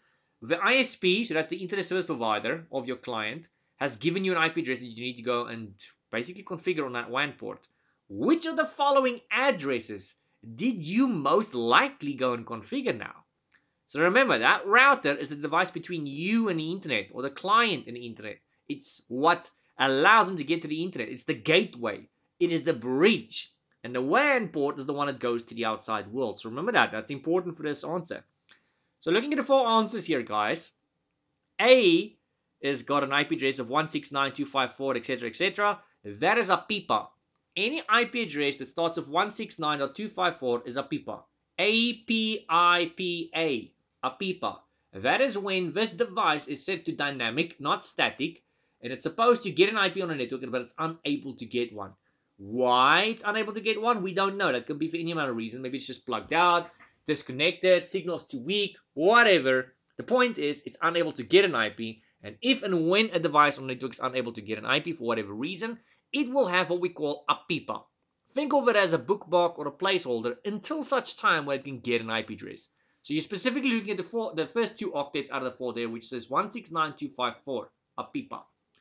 The second IP address there is a private IP address. It's a Class B IP address. At least by default, it is seen as a Class B. It's not set in stone, but in the A+ exam, any IP address that's 172.16.something.something, it is a private IP address. That's set in stone, and it's normally seen as Class B. That's not set in stone, but the A+ course and the A+ exam sees it as Class B. In real life, you can actually use this Class C, you can use this Class A. It's all going to be determined by your subnet mask, but the A+ exam sees that as a Class B by default, and most of the world see it as Class B by default. Answer C, 1945, blah, blah, blah. That actually is the answer here, and I'll mention that in just a moment why. And then moving to answer D here, 10.something.something.something. That is a private IP address, but it's a Class A IP address. So if you see 10.something.something.something, it's normally private. That means it's an IP inside your home or your business, and it's normally Class A. At least by default, it's Class A. It's not set in stone. If you see 172.16 something something, it's also private, so it's also inside your home or your business, except that's Class B by default. And if you see 192.168.0.something, that is normally Class C, and it's also private inside your home or your business. So 10 something something something Class A, 172.16 something something Class B, and 192.168.0 something something is Class C. So all 3 of them are private. They're all 3 inside your network. The one is just Class A, B, and C. The 169.254, that's normally a PIPA. 172.0.0.1, that's normally a loopback IP. And any other IP address you see in the exam, is probably going to be a public IP address. That's what you've got on the outside world. So as soon as you or the user go through the router to the outside world, your IP changes from private to public. That is something you get from the ISP, like the question says here, and that's what allows you to browse the outside world and all that kinds of jazz. So any IP you do not recognize in the exam, guys, is probably going to be a public IP address. And the only one on this list that I don't recognize is C, and that is, as you can see, the answer. Oh, just by the way, guys, you need to know IP addresses off by heart when you go write this exam. You need to know your wireless standards off by heart. So wireless standards wise, you need to know 802.11a.b, g, n. The other two, you don't need to know that badly, but those four, you need to know them off by heart. You need to know their maximum speeds. You need to know their frequencies. You need to know their uses, their pros, their cons, and network cables. You need to know them all. You need to know their speeds, their maximum distances, when we use them, their pros, their cons, and then when it comes to IP addresses as well. You need to know all the different kinds of IPs you get. I wouldn't say it's compulsory that you know how to work them out. Not so badly for A+. It will help you, but it's not a deal breaker. But you do need to know the different kinds of IP addresses you get. In other words, APIPA, loopback, class A, B, and C, private IP, public IP, dynamic IP, static IP. If you don't know those that I just listed, guys, make sure you know all of those before you go and write the exam. If you don't feel comfortable with those, do not go and write the exam. You need to know all of those that I just listed. I'm going to list it again for you guys. You need to know what a public IP is. You need to know what a private IP address is. You need to know what a dynamic is, a dynamic IP address. You need to know what a fixed IP is, which they also call a manual IP or a static IP sometimes. You need to know what a Class A IP, Class B IP, Class C IP address is, and then of course loopback and APIPA and all those. So yeah, make sure you know all of those, guys, before you write the exam.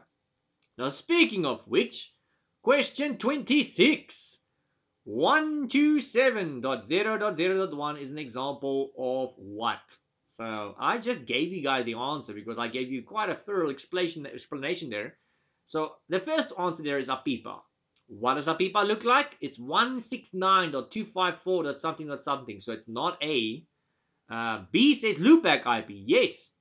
127.0.0.1 is a loopback IP. That is when you want to test your own TCP IP stack, or if you want to go and test your own network card. You're basically pinging yourself. Answer C says private IP. No. So if it was a private IP, it will probably be 192.168.0 something, or 172.16 something, or 10. something. That would be a private IP address. It's none of those three, so it's not that. Public IP will be any IP address we do not recognize, and I do recognize that IP, so it's not a public IP address. Question 27. You are diagnosing a PC that shuts down unexpectedly during a burn-in test. So a burn-in test is normally something we do on new machines, but it's not limited to new machines. So if you just built a brand spanking new computer for a client, you normally go and do what we call a burn test. You push that PC to its limits. One of the things that we push to the limit is normally going to be the RAM. You push that RAM to its limits, and you just want to check if the RAM is actually working fully. Just because it's new doesn't mean it's working fully. You sometimes get duds. Now we do sometimes do this on PCs we fixed recently as well, where we just do a burn-in test just to check if the RAM and all that's working correctly, graphics cards working correctly, CPUs working correctly. So which of the following is the most likely cause for the symptom? Is it a faulty CMOS battery? No. A burn-in test does not test the CMOS battery, and if there is something wrong with the CMOS battery, you'd find that the PC will just not remember the boot order, but it's still going to be able to boot. And you'd find that it does not remember the BIOS password. And what else is going to happen? Oh yeah, the system time is going to be incorrect. It's going to keep falling behind. But other than that, the PC is going to work just fine. Is it operating system update issues? No, that's going to have no influence on the PC that just shuts down unexpectedly. It's not going to have an influence on the burn-in test. Overheating? No. I don't think that's the answer. I'm not going to rule it out because overheating can cause a PC to shut down unexpectedly. So if a PC gets too hot, especially during a burn-in test, is going to be pushing a PC to its limit. So it's going to get a little hotter than usual. But normally that would not be a cause. Normally the fan would kick in just like normal, or whatever cooling system that machine went in has in. It's supposed to kick in at like normal. So it's less likely to be the issue. I'm not saying it is not the issue. If there was other answers in here which look like duds, I would probably choose overheating because it could be an answer. but it's not likely to be an answer. The question specifically says what is most likely going to cause the symptom. And that would be a faulty RAM chip, because this question specifically says they're doing a burn-in test, which means it's going to test things like the RAM. The whole purpose of it is to test things like the RAM. And if the RAM is faulty, it's going to bomb out on you and the PC is going to shut down. So the most likely answer here is going to be the RAM. But if RAM was not listed as a possible answer here, I would have gone with overheating. But generally, pushing a PC to its limit, it's not supposed to overheat, because the normal cooling system is supposed to keep it within its normal operating limits, I would say. All right, moving on. Question 28. One of your users reports limited or no connectivity on their computer. You run the ipconfig command with the following result. So that ipconfig command, for those of you that don't know, is something you would go and type in command prompt. It gives you a basic overview of that machine's networking configuration.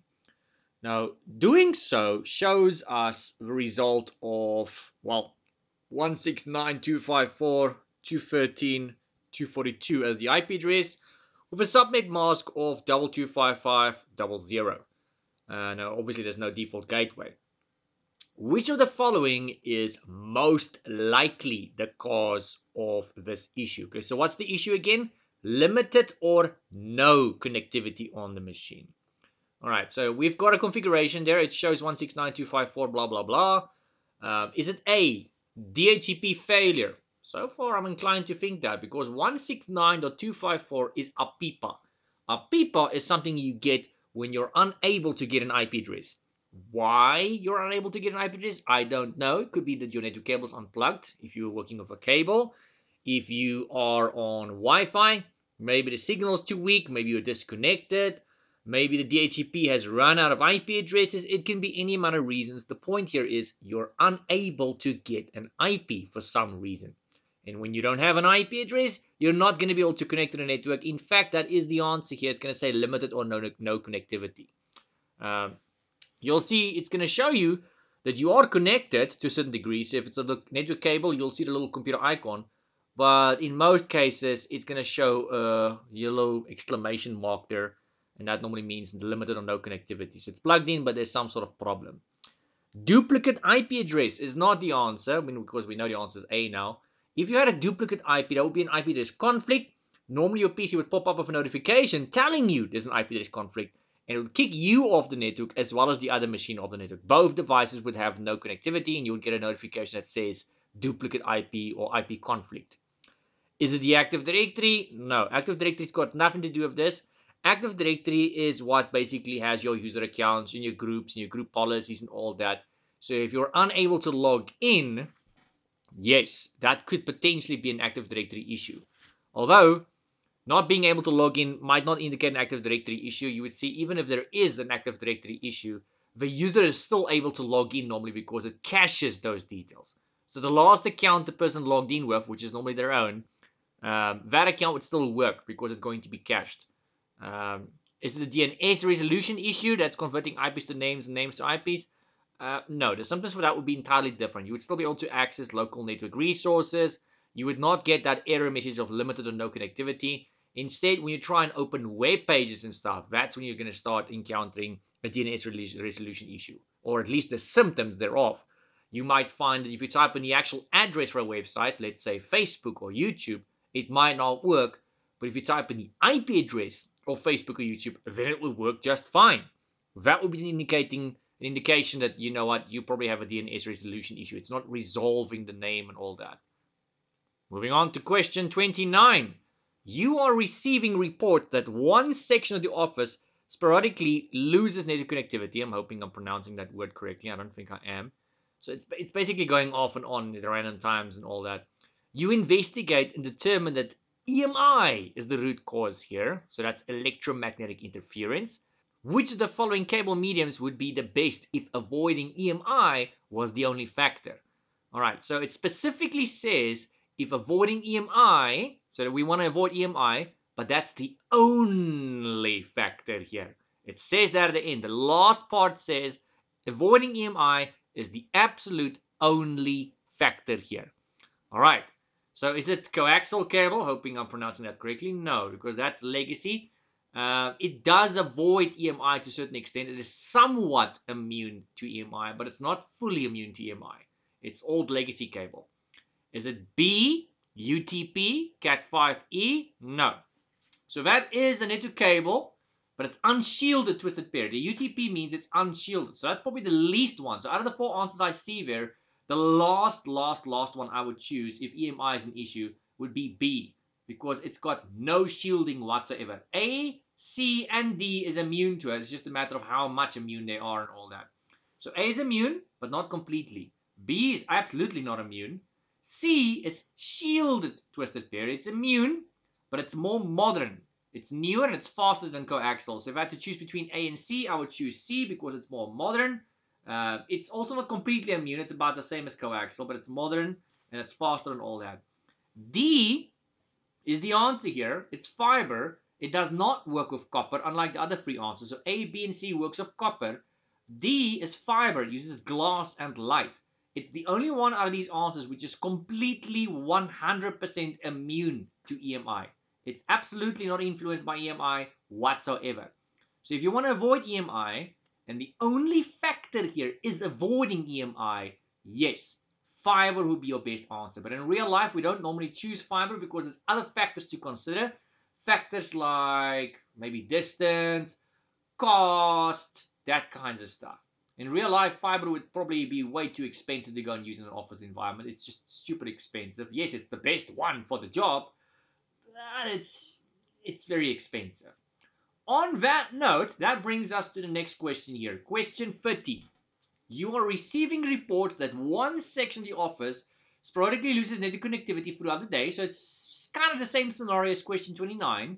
You investigate and determine that EMI is the root cause. So same issue more or less, same problem more or less. And this time it says, which of the following cable mediums would be the most cost effective without sacrificing system performance? So you can see it's kind of the same scenario we've got here, except this time we've got other factors to consider. Last time the only thing we had to avoid was EMI, and we would obviously just choose the most effective one. Now we can't, because we've got to consider cost here, and we also have to consider performance here. We don't want to sacrifice performance, but we also don't want to pay an arm and a leg here. So coaxial, it's immune to a certain extent, but we're going to sacrifice performance. Coaxial is very old technology, it's legacy, so we're not going to use A because it does not meet that requirement of sacrificing performance. We don't want to sacrifice performance. Is it B? Absolutely not, because B is not immune to EMI, so that's just gonna, nothing's gonna change there. Is it C? Yes. C is modern. It is somewhat immune to EMI. It's the most cost effective here, and you're not gonna sacrifice performance. If you look at D, yes, it is gonna avoid EMI, and yes, you would not be sacrificing performance, but it is not the most cost effective. It does not meet the requirement where it specifically says the word most in capital letters there. It says most cost effective. Fiber is the best cable for the job, but it's not the most cost effective cable for the job. Most cost effective would be the next one in the row, which is STP. Moving on to question 31. You are receiving reports from a user that complains about their phone. After investigating, you notice the phone is hot to the touch, even when not in use, and that it also does not retain a charge. So if you charge the phone's battery, it just doesn't keep the charge. It's just flat in no time, or it just doesn't charge at all. The user also complains the phone is very slow. Which of the following is the most likely cause for the symptoms? So there might be more than one possible answer here, but we want to know which one is the most likely one. Is it a broken charging port? I would say no.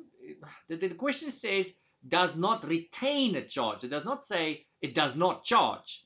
So if I read the question correctly, it does not retain charge, which means it is in fact charging. It's just not retaining the charge. So I'm going to rule out A, broken charging port, since it does sound like it is actually charging. B, digitizer failure. No, digitizer, as I said earlier in this video, digitizer is the outermost layer of your screen for a touch screen, which is able to sense touch. So that is used for, basically giving input to the screen. So if there's something wrong with the digitizer, the user will be complaining that if they touch the screen, the phone is not responding in some sort of way. But they're talking about keeping a charge and the phone getting hot. Digitize has got nothing to do with your charging or retaining a charge. It's got nothing to do with the heat of your phone. It's completely unrelated. So I'm going to rule out A. I'm going to rule out B. C says CPU's overheating. Okay, it's plausible, but I don't think that's the answer. I think the answer here is D. Um, retaining a charge, I mean, it could be the CPU is just running a lot here. I mean, it really could be. If the CPU is running a lot, it would get hot. You know, CPU that's very busy does sometimes make a phone hot. So if you're playing heavy games on your phone, you might find it will start getting a little hot. And obviously, if the CPU is very busy, it's going to drain the battery. So that would explain not retaining a charge. But there's a but. The question says even if the phone is not in use. So if it's not in use, the CPU would not be busy. If the CPU is not busy, it would not be overheating. And that does not explain then why it's getting hot and why it's losing charge. If the CPU is not busy, it would not lose a charge then because of the CPU and would not get hot because of the CPU. So it says even when not in use. So that kind of rules out answer C then if you think about it that way. So the only answer that's left here by process of elimination is answer D, a defective battery. And if I had to guess, that would have actually been my first choice anyway. Normally, if a phone does not keep a charge, it means the battery is old or it's now defective. If it starts getting hot, that could also be a sign of a battery, although I've seen sometimes it's just firmware updates that does that. But it's most likely a defective battery. It does not retain a charge, does not want to charge, it starts getting slow because it's not discharging properly. So when you start using the phone, it needs to discharge the electricity from the battery properly. And if it doesn't do that properly, you're going to start experiencing lag and slow performance on the phone as well. Question 32. What is the first step in the troubleshooting model?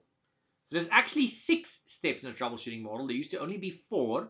Only 4 steps is listed here, but there's actually 6 in the current A+ version. So if you go look at the 1100 series of A+, which is what we're doing now, if you were to go and look at a manual, or if you were to go and look it up online, there are 6 troubleshooting steps. And I only have listed 4 here for you guys. What is the first step? So I'm going to give you a scenario so we can make this easier to figure out. A user complains that he or she cannot start a computer. The computer just does not want to start. So if he or she complains the computer does not want to start, looking at the 4 answers I've given you guys on the screen, what would you do first? Would you test the theory? That's answer A. I suppose, but what theory? There is no theory. So you're going to test the theory, but you don't even have a theory yet.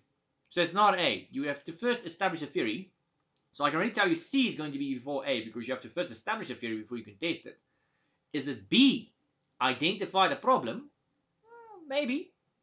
But to be able to identify the problem, you need to have a theory first. So C is still going to be before B.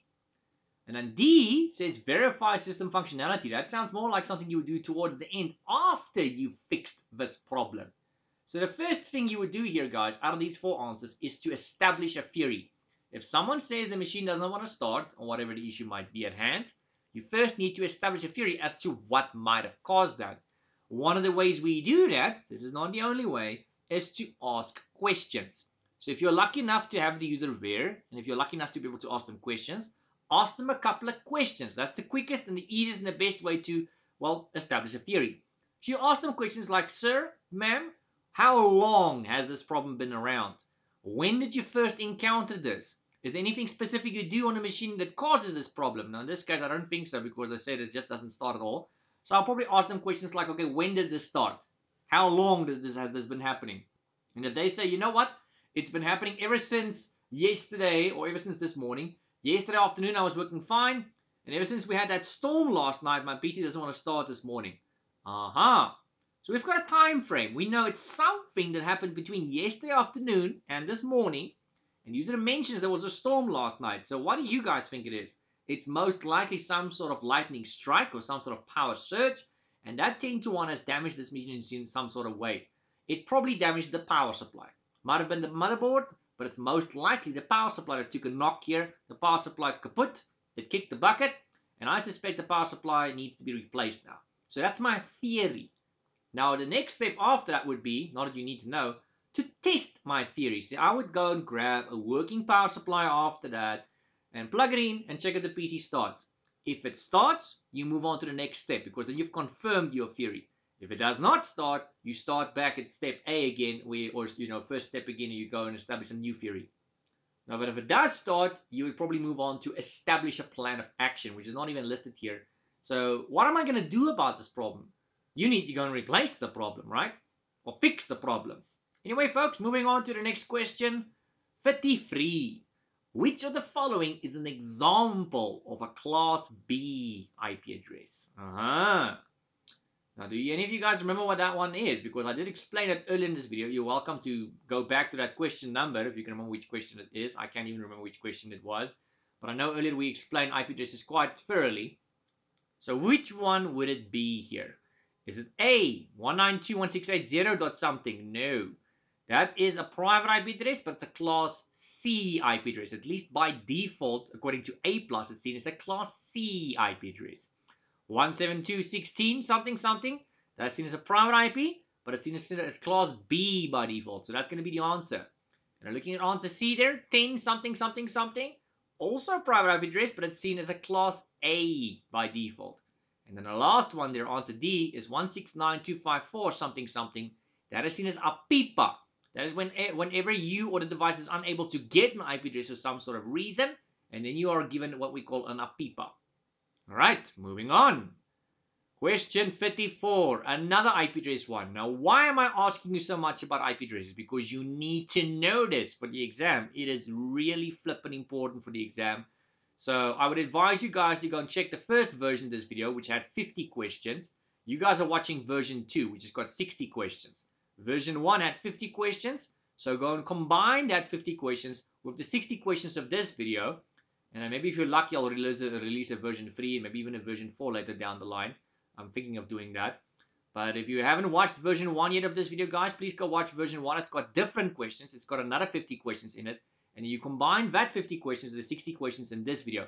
Make sure you're comfortable with all the topics in all 110 questions. If you do not feel comfortable with one of the topics or some of the topics in 110 questions, please do not go and write the first exam. That might not end very well for you. Go look up the topics. Go look for other videos. It can be mine. It can be someone else's videos. Doesn't matter. As long as you look up those topics until you feel comfortable with those topics. Now, getting back to the topic at hand here, IP addresses and all that.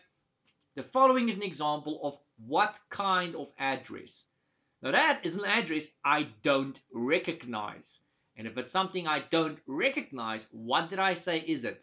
It's a public IP. So if it's something I recognize, it'll be any one of those other IP addresses I've mentioned to you guys. But as soon as it's something I don't recognize, it's most likely a public IP address. So that's going to be answer C. So A, a PIPA, would be 169.254 something something. If it was B, a loopback IP, it would be 127.0.0.1. Public IP is something you don't recognize. And a private IP would normally be 192.168.0. something, which is also Class C. Or it could be 172.16. something, which is Class B. Or it could be 10. something, which is Class A. So since I don't recognize it, it's a public IP, guys.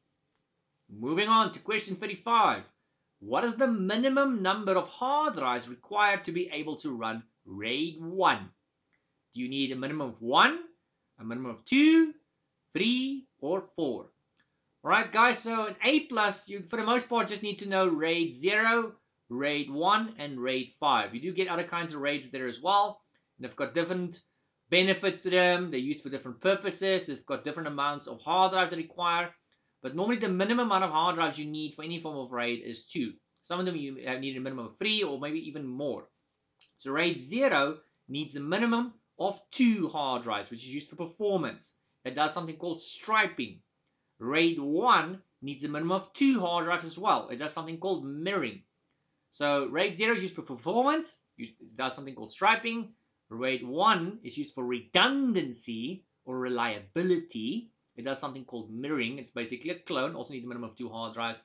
And RAID 5 needs a minimum of 3 hard drives. It does striping. It does mirroring. It uses a concept called parity bit. And RAID 5 is normally something we'll use in service. It's actually the most common one I've seen used in service because of its affordability. But if you could afford better than that, you'd find your organization would actually go higher than RAID 5. RAID 0 and 1 is something you can actually do in a desktop PC, but it's kind of extinct now in desktop PCs. Instead, we'll use other forms of reliability and performance in desktop PC. If you want speed in a desktop PC, you'll probably use a solid-state drive. If you want reliability, you'll probably use a backup of some kind and not a secondary hard drive. Anyway, moving on. Question 36. What is the maximum distance a network cable, in other words Cat5, that's category 5, can go without being repeated? Now, whether we're talking about Cat5, Cat5e, Cat6, Cat6a, Cat7, Cat8, you'll find the majority of these cables can go a maximum of 100 meters. So Cat5, 5e, 6, 6a, the maximum they can go according to the manual, according to the courses, according to the exam, is 100 meters. In other words, 328 feet, guys. That's what the theory says. But in reality, you'll never get 100 meters in real life. Now, the exam doesn't care about real life. It cares about what the book says. It cares about theory. There's a difference between real life and book knowledge. And this is now, well, where that basically comes into play. So if the exam asks you guys, it's 100 meters for any form of LAN cable. Just choose 100 meters for all the LAN cable types, and you'll always get the answer right in the exam.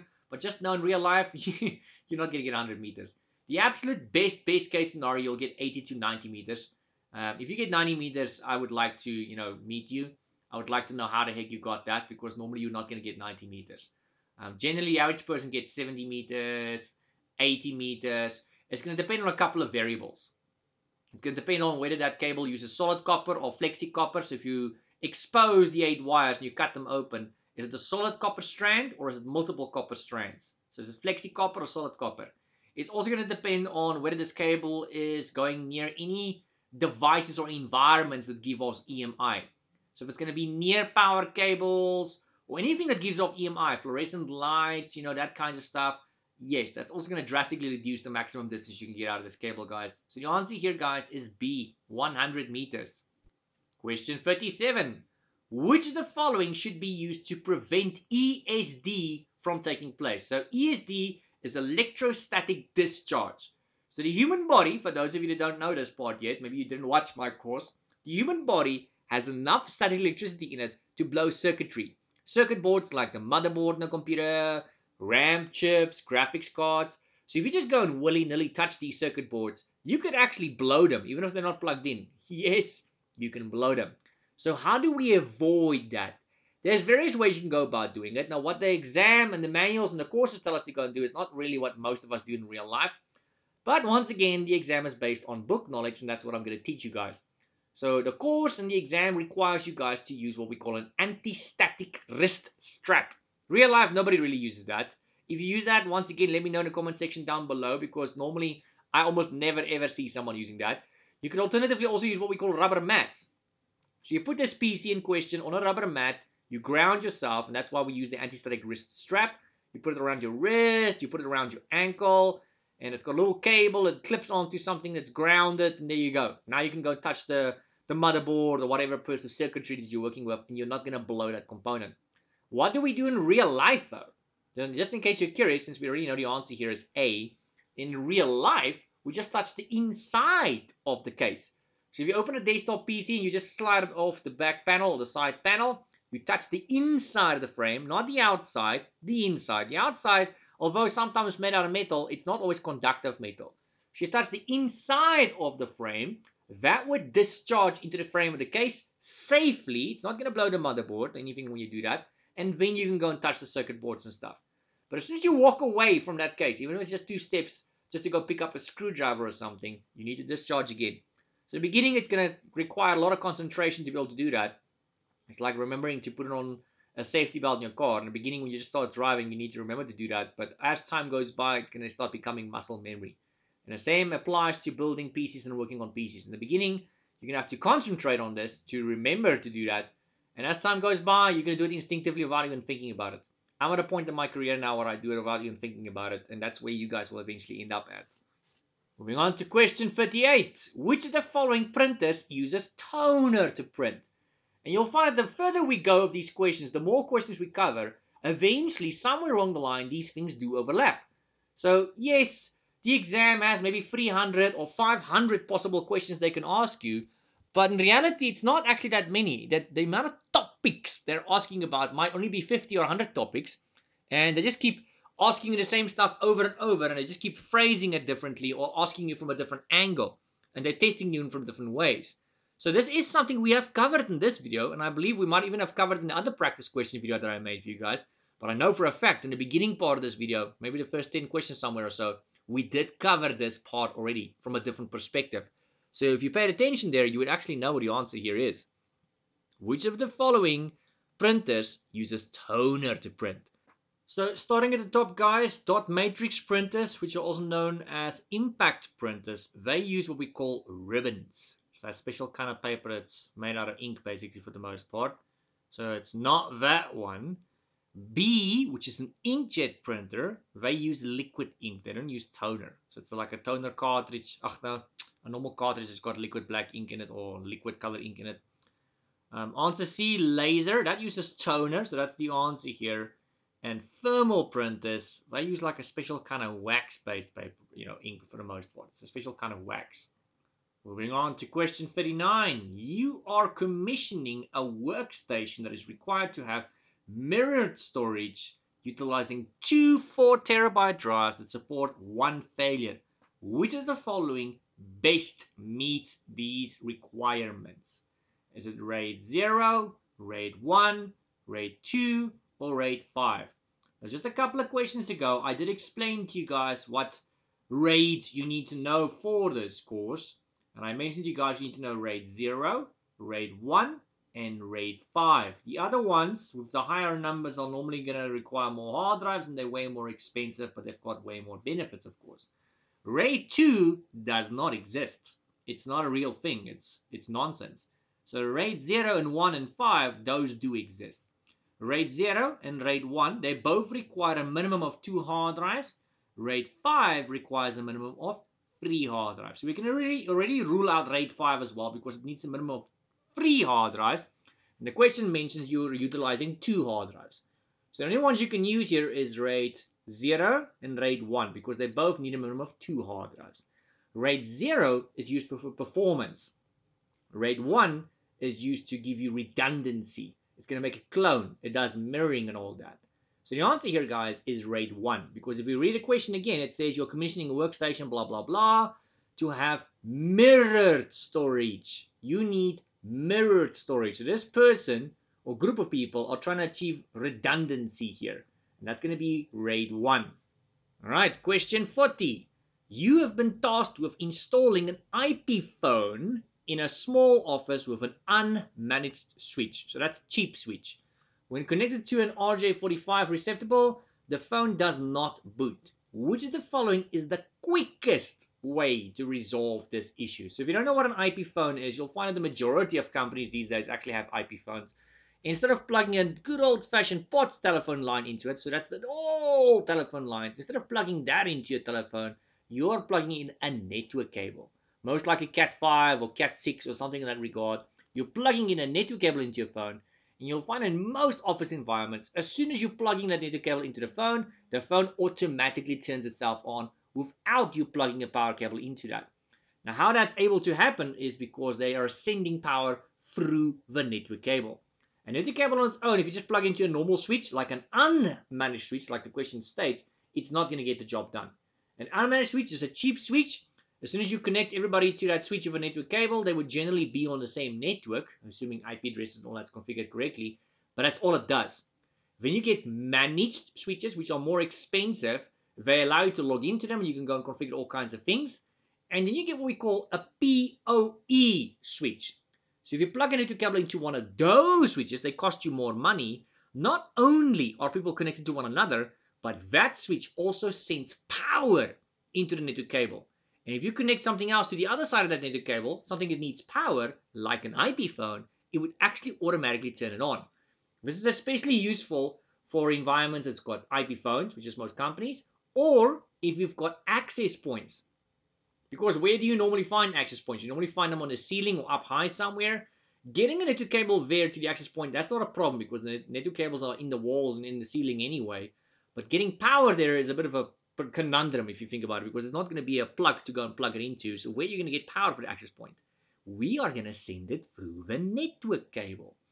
So if it's a medium to a large organization, it's most likely going to be an actual proper PoE switch.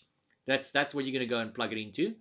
But in a small office, home office environment, or in your home, if you need to power something via network cable, we use these little PoE boxes. It's a small little box. I'll show you guys a picture of the PoE box and the switch in just a moment. So the answer here, guys, is you need to install a PoE injector. So since they want to turn on a phone, and since they're plugging in an RJ45 and it does not turn it on, I mean, they said it's an unmanaged switch. It's a cheap switch. It does not send power into the cable. So they want to be able to plug a cable in, an network cable, and the phone must turn itself on. So we need to go and install something that's going to be able to put power into the cable. It's going to be either a PoE switch or it's going to be a PoE injector. So they've got an answer here that says install PoE injector. That's going to be the answer. If you look at answer A there, it says upgrade Ethernet cable to the latest specification. That's not going to make a difference. Whether you're using Cat 5, Cat 6, it might just get faster and faster, the cable, but it's not going to send power into the cable until you connect it to the right device that's able to send power into it, like a PoE injector. B says replace the phone. No, replacing the phone is not going to make a difference. Whether I've got one IP phone and another IP phone, either way, the phone is not going to turn on if there's not a device that's not sending power into the cable at the end of the day. D says change ports on the switch. No, that's not going to make a difference. It's still in the same switch, which is an unmanaged switch, which does not send power into the cable. Changing ports will not have any difference here. There's not going to be any difference there, guys. So as for the pictures, there's a little bit of a picture of a little PoE box. So you plug one end of your network cable into the one port, and the other cable, you're going to have a second cable here. You'll see that the little right port there says power over Ethernet, or just power. That's the cable you're going to plug into your IP phone. So the one on the right, that's going to go into your IP phone. It says PoE, that port in most cases. Plug that into the phone or the access point.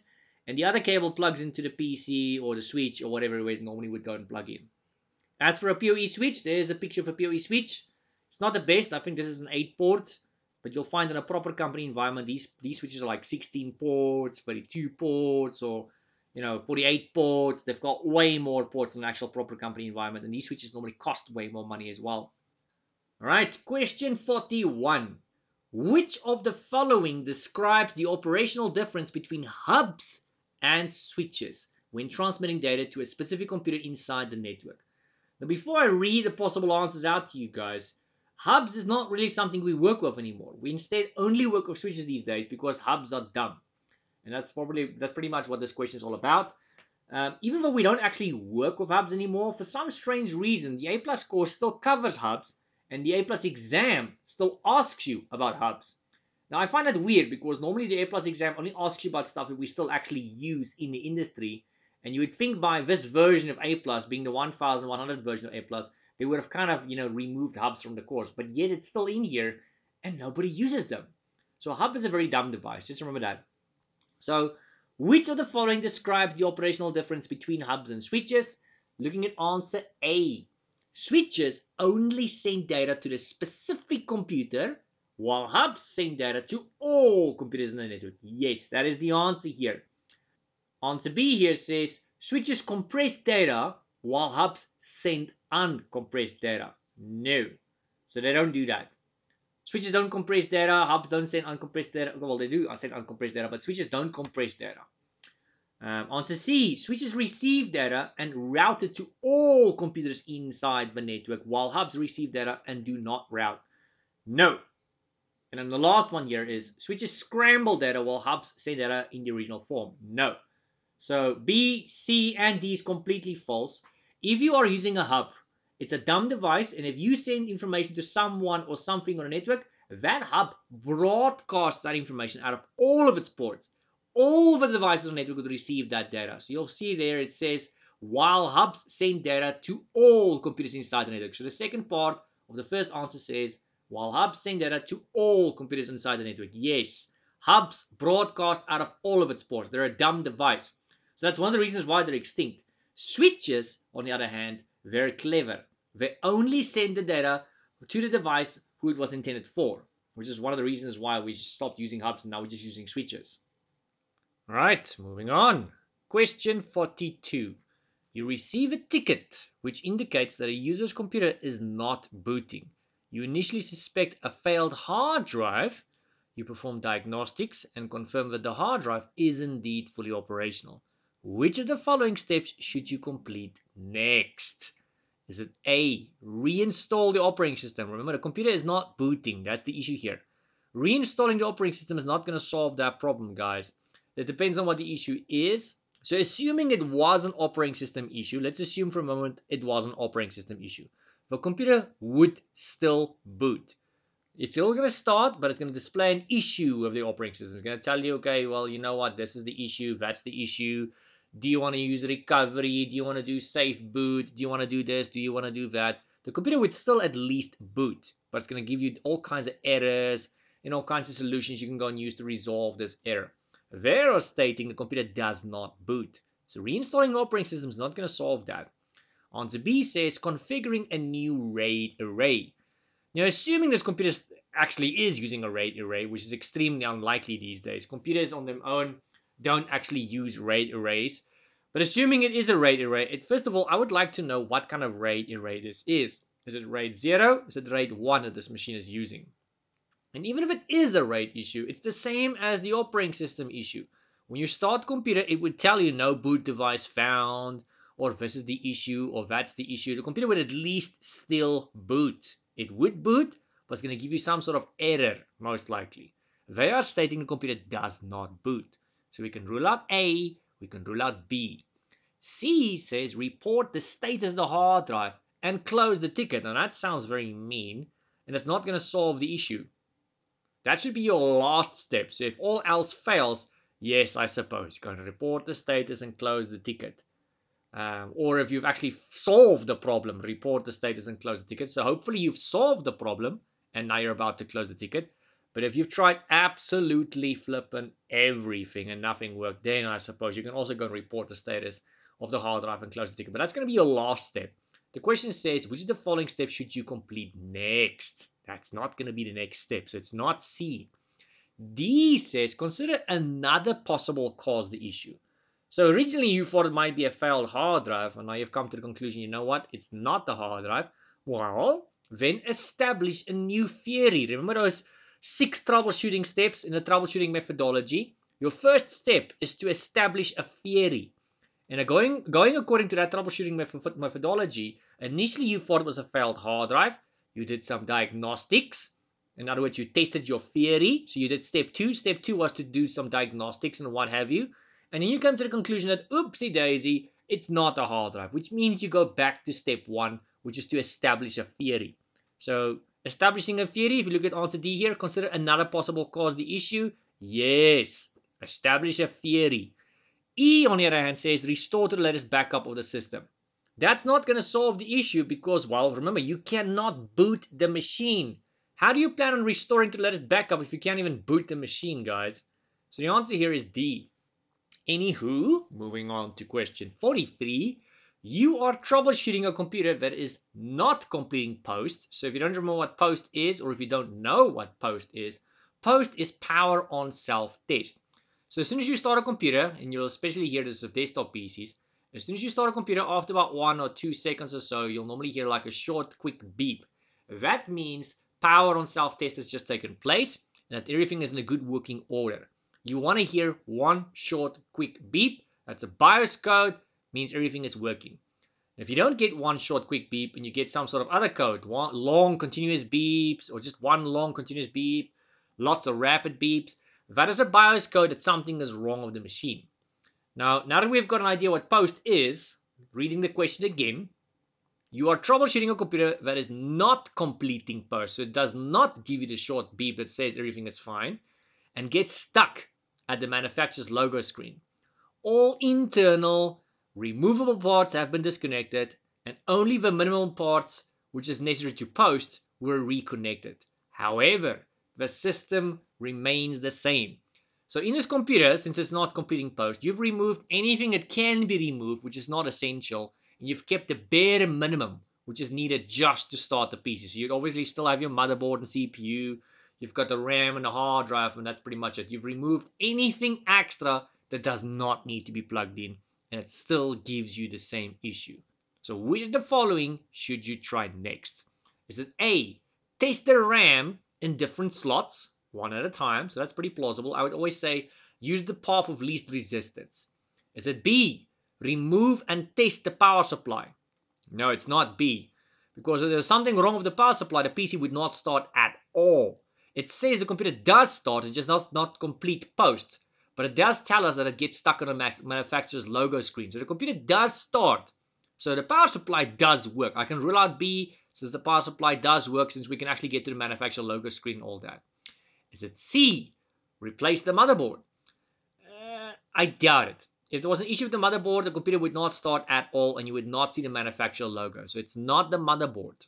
Is it D? Change the CMOS battery. No. I'm not saying there's nothing wrong with the CMOS battery, but if there was an issue with the CMOS battery, the computer would just not know what the boot order is. It would then prompt you to choose a bootable device since it does not know the boot order, and it would still boot like normal.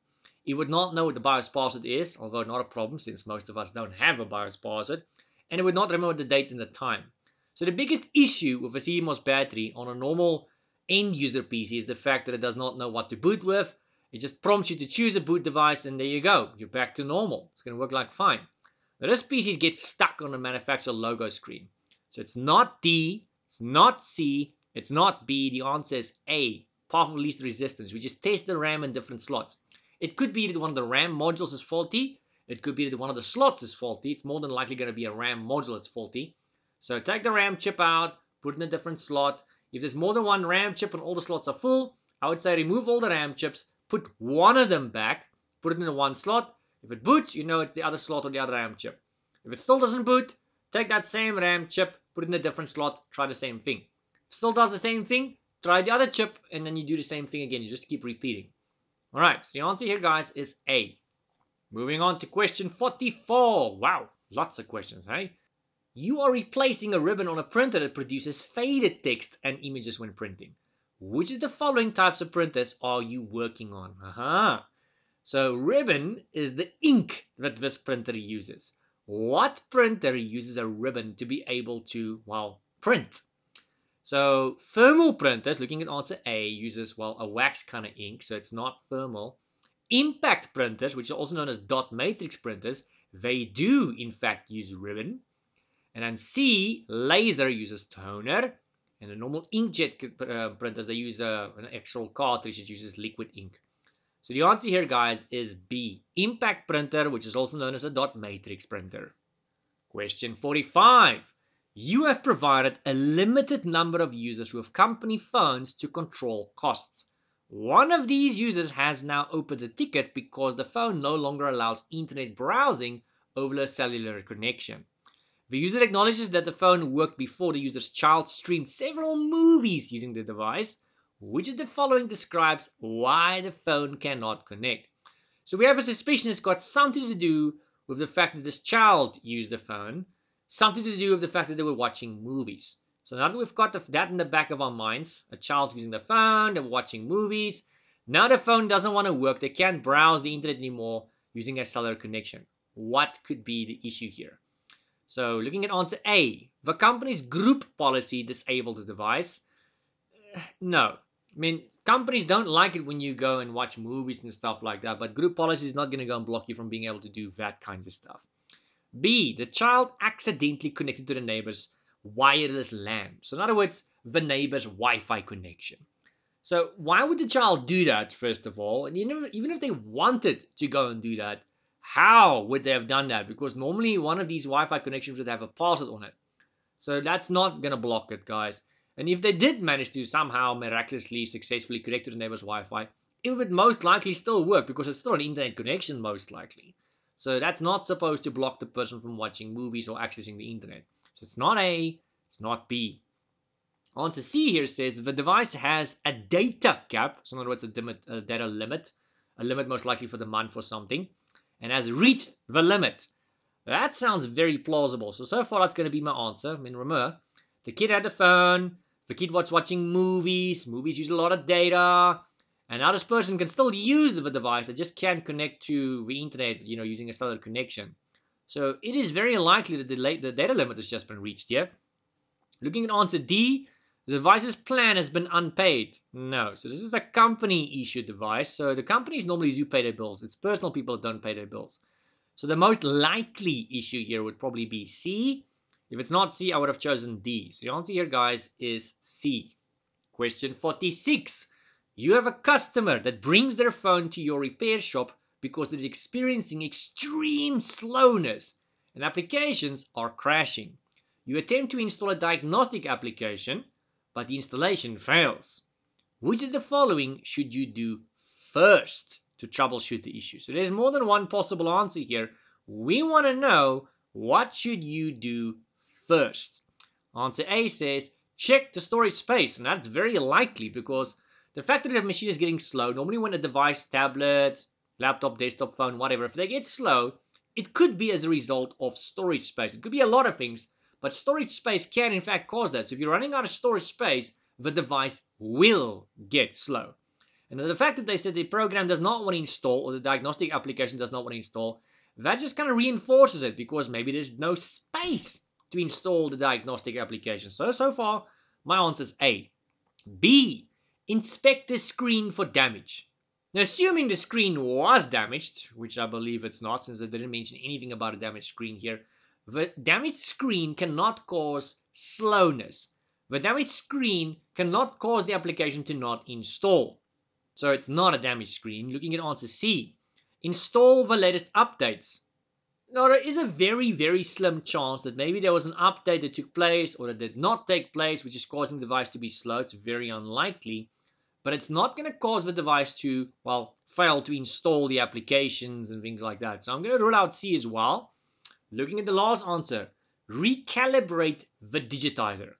Now, by now, you guys should definitely know what a digitizer is, since we've mentioned that in more than one question quite a few times in this specific video. So for a last time, the digitizer is part of the screen. It's the outermost layer which detects touch. So when you or the user touches the screen, it is what's able to detect where the user is touching the screen and, well, basically give or provide input to the device. Now, the question states the device is extremely slow. The digitizer would have no influence whatsoever on the device being slow. It would also have no influence on the program not installing. So maybe some icons might just not respond if you tap on the icon, but you can get some sort of other input device and you can still navigate the phone, all that. So it says the application cannot install, so it's not the digitizer. The only answer that remains plausible here is the initial one, which I said A. Check the storage. Storage meets all these symptoms. It would actually, in fact, cause the device to get slow because you're running out of storage. And it would cause the failure to install the application since, well, there's no space to install the application. Question 47. You have a user that is unable to connect a cell phone while in a car. However, a second cell phone can connect in the same car. Which of the following settings should the user check on the first phone? So we know it's not the car here because, initially if I just said, hey, my phone doesn't want to connect to the car, it could be a phone issue, it could be an issue of the car. But as soon as you come with a second cell phone, that phone connects just fine to the car. So it's not the car, it's the first phone that's got an issue. So what should you check on that first phone? Now, I should probably ask you guys, how do you normally connect your phone to the car? So that will probably be Bluetooth, guys. The answer here is going to be Bluetooth. I would go and check the settings, the Bluetooth settings on the first phone. Maybe the Bluetooth is turned off. Maybe that first phone has never been synced to that car. Maybe you need to go and resync it to the car. You never know. Maybe it was synced and someone deleted the history and you need to go and do it all over from scratch again.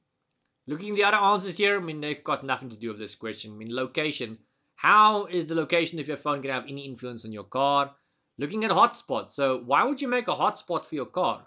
Have you ever heard of a car connecting to your phone's hotspot? I suppose it's possible, but that's not going to cause the car not to connect to your phone. Wi-Fi? No, cars are normally not on the Wi-Fi because they're moving around. It's not going to work. So Bluetooth remains the answer here, guys. Question 48. One of your remote users, so this is someone working from home or someplace else, most likely home. One of your remote users called you to report a notification indicating that there is limited or no connectivity.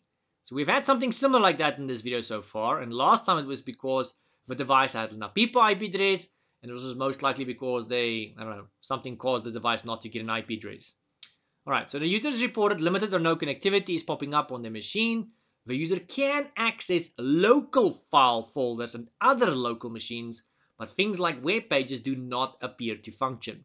Which of the following is most likely the cause of the issue? Is it A, the user's domain account is locked out? I doubt it, guys, because the user says they can get a notification. They would not be able to see the notification if they were not logged in already. So it's not the user's domain account is locked out. B says the user switch has stopped working. If the user switch has stopped working, they would not be able to even access local file folders and other local machines. So the question says there, if you read the second sentence, it says the user can, however, access local file folders and other local machines. It's only things like web pages which is giving this nonsense. So if the switch stopped working, you would not be able to access other things like other local machines. So it's not B, it's not A. Answer C says the user's IP address needs to be renewed. So that would mean they've got a PIPA. Generally, that would mean they've got a PIPA. But if you had a PIPA, you will see for the most part, you can't even access local machines.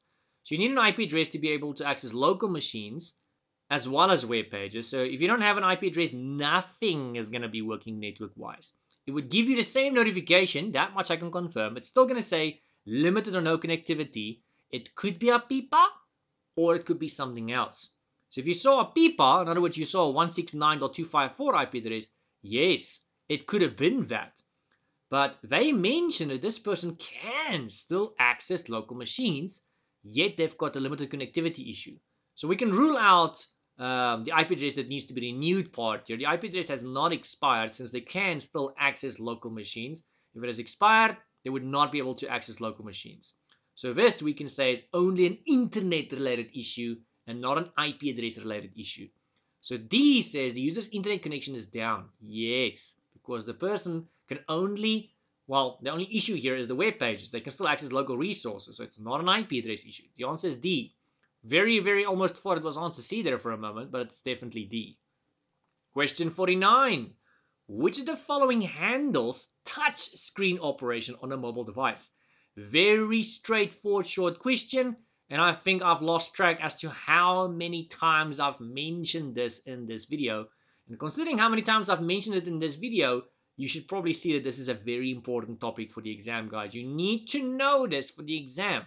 So what controls touch on a touch screen? So if you look at a phone, a tablet, or these fancy laptops that's got a touch screen, what is the outermost layer? What is it called? It's called the digitizer. So the answer here, guys, is the digitizer. Make sure you remember that the digitizer is the one that handles the input touch of any touch device. Question 50. You just plugged in a user's new computer to a network port. After a few moments, the computer showed an APIPA IP address. So hopefully you guys remember what an APIPA IP address looks like. Which of the following is the most likely reason this happened? So they're not asking you what it looks like. They're asking you what is the most likely reason you got an APIPA. So before we can discuss the reason, do you remember what an APIPA does or why you get it? So we know APIPA is 169.254. Why do we get it? Well, we normally get it when you or your device is unable to get an IP address from the DHCP. The DHCP could potentially be built into your router if it's a small office environment, or it could be built into your home router if it's a home environment. If it's a medium to a large size company, it's probably going to be an actual DHCP server. The point here is you or the device are unable to get an IP address for some strange reason. Cables may be plugged out, Wi-Fi is disconnected, you've got too weak of a signal, DHCP potentially ran out of IP addresses. I can give you a very long list of possible reasons that can actually cause this. The point is, as long as you remember, it's because you cannot get an IP. Looking at the possible answers, A says the wireless LAN is disabling the card. No, the wireless LAN cannot do that. B, the network cable is not attached. It's plausible. B is very plausible. So depending on what the other answers here is, I might go for B. It really depends on what the other answer says. Now, why I'm saying that is B says the network cable is not attached, but it says nothing about wireless. This could potentially be a laptop. And for all we know, this laptop is connected to the network just via Wi-Fi. So having a cable not plugged in is not going to have a difference. It's not going to make a difference then. So we don't know, is this a laptop? We don't know if it's connected to the Wi-Fi or not. So Depending on what the other possible answer says, I might go B or I might not go B. Now C says the PC is unable to contact the DHCP server. So I just changed my answer from B to C now because C is set in stone. We know for a fact if you have an APIPA, it's because the machine cannot get an IP address from the DHCP. It's for a fact unable to contact the DHCP. Now B is one of the reasons why it might not be able to contact the DHCP. It could be because the network cable is unattached. But as I said, I mean, for all I know, that machine might be connected to the Wi-Fi, which is why I'm ruling out B here. So the answer is C, definitely set in stone, without even looking at answer D. D says the DHCP server is using the address in the range of 169.254. No! 169.254 is what your machine will automatically get if it's unable to contact the DHCP. DHCP does not use the range of 169.254. That's not something you would get from the DHCP. That is something you would get if you're unable to get something from the DHCP. So the answer here, guys, is C. Question 51. You are troubleshooting an issue involving lines appearing down copied pages, but printed pages sent directly to the copier rendered as intended. All right, so this is a printer slash copier. If I go onto my computer and I say, hey, go and print something, it prints perfectly fine on that exact same printer. But as soon as I go to that exact same printer and I try and copy a page, I put it into the copier and I print something, then I start getting lines. So what is different here? So it's something to do with the copier. That much we know. So it's not necessarily something else. It's something to do with the copier. Which of the following is the most likely cause of this issue? So number A says drum needs to be cleaned. Now, generally, I would have said yes. If they send a print job directly and they copy and no matter what they do, they keep getting these lines, then yes, I would have said A. Because generally, when you start seeing lines and stuff, it's usually because of the drum.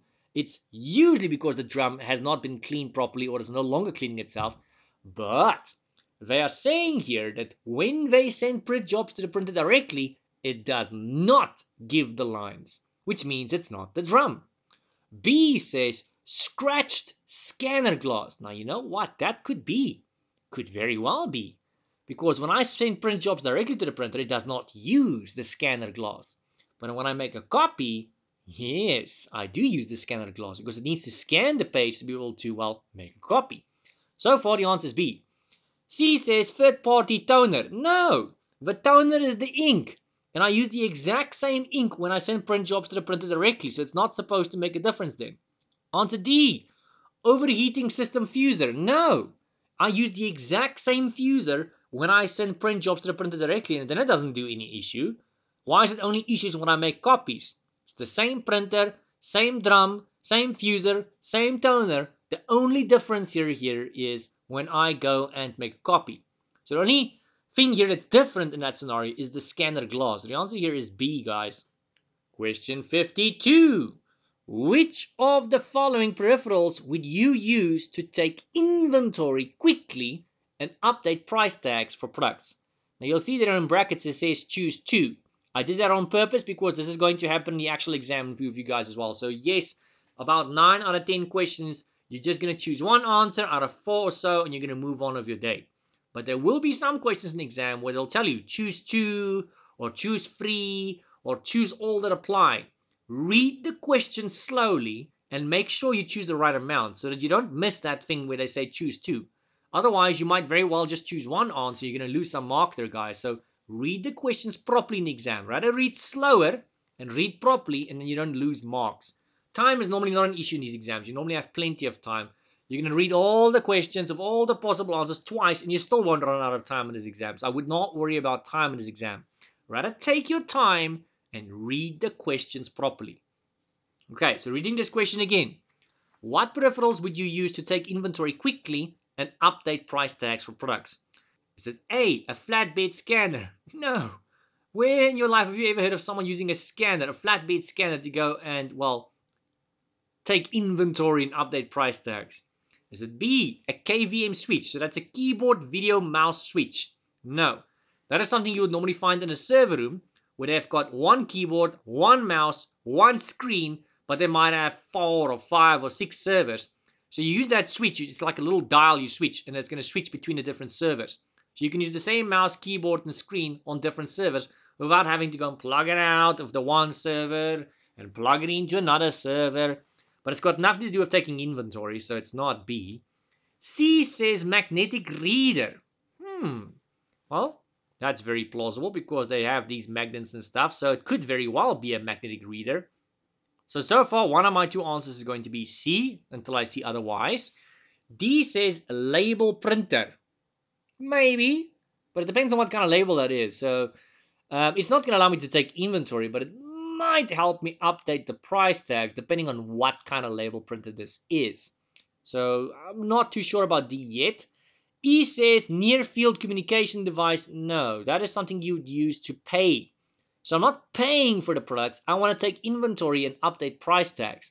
So if I want to go and pay for the devices, where normally at the point of sale system you'd go and use your tap and go function or your cell phone or your smartwatch to go and pay, yes, that would be an NFC device.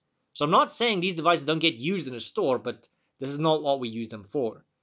F says barcode scanner. That's definitely one of them.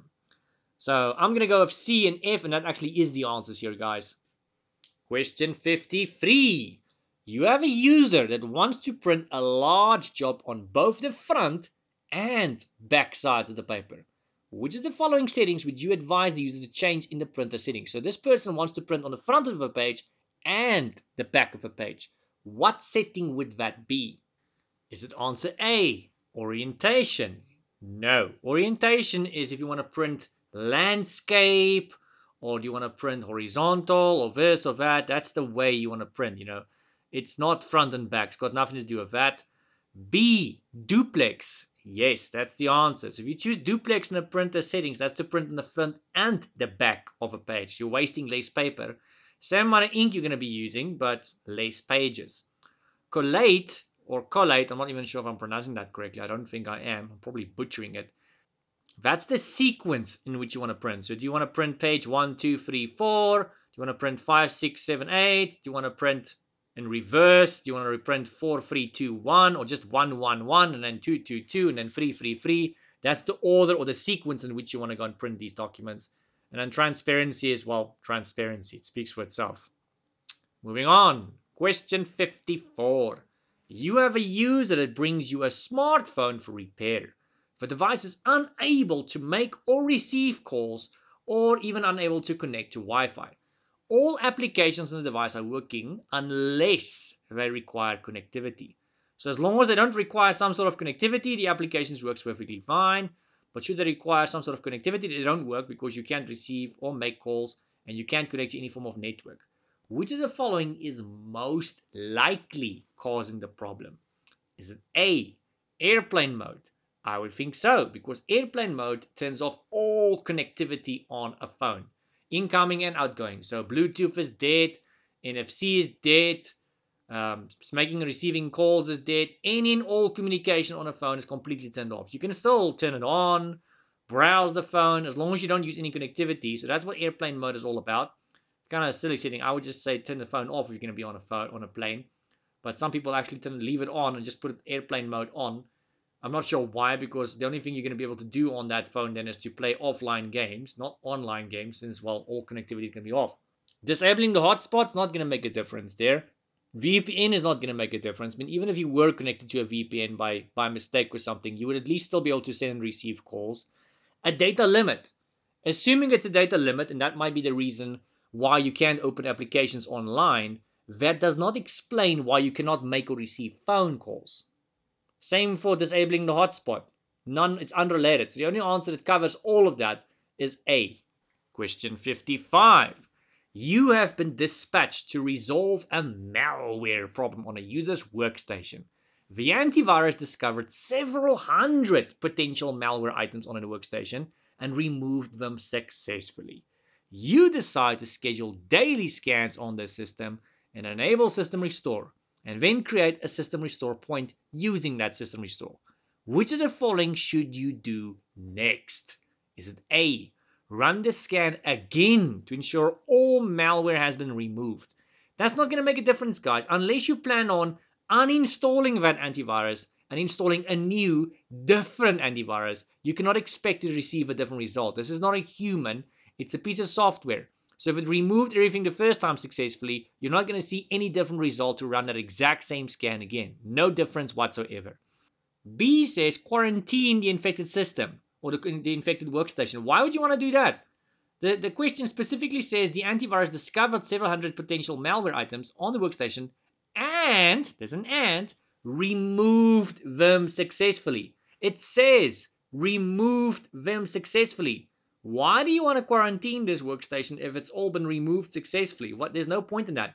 So I don't disagree of quarantining the system, but that's something you should have done way in the beginning before you even started the shenanigans. Not after it's already been resolved. That's a little too late, wouldn't you say? Answer C. Install all of the latest Windows updates to patch the system. Now that sounds pretty plausible. Generally, after you fix someone's machine, it's always a good idea to go and update the antivirus, go and update the Windows of the latest updates and builds and patches and whatever.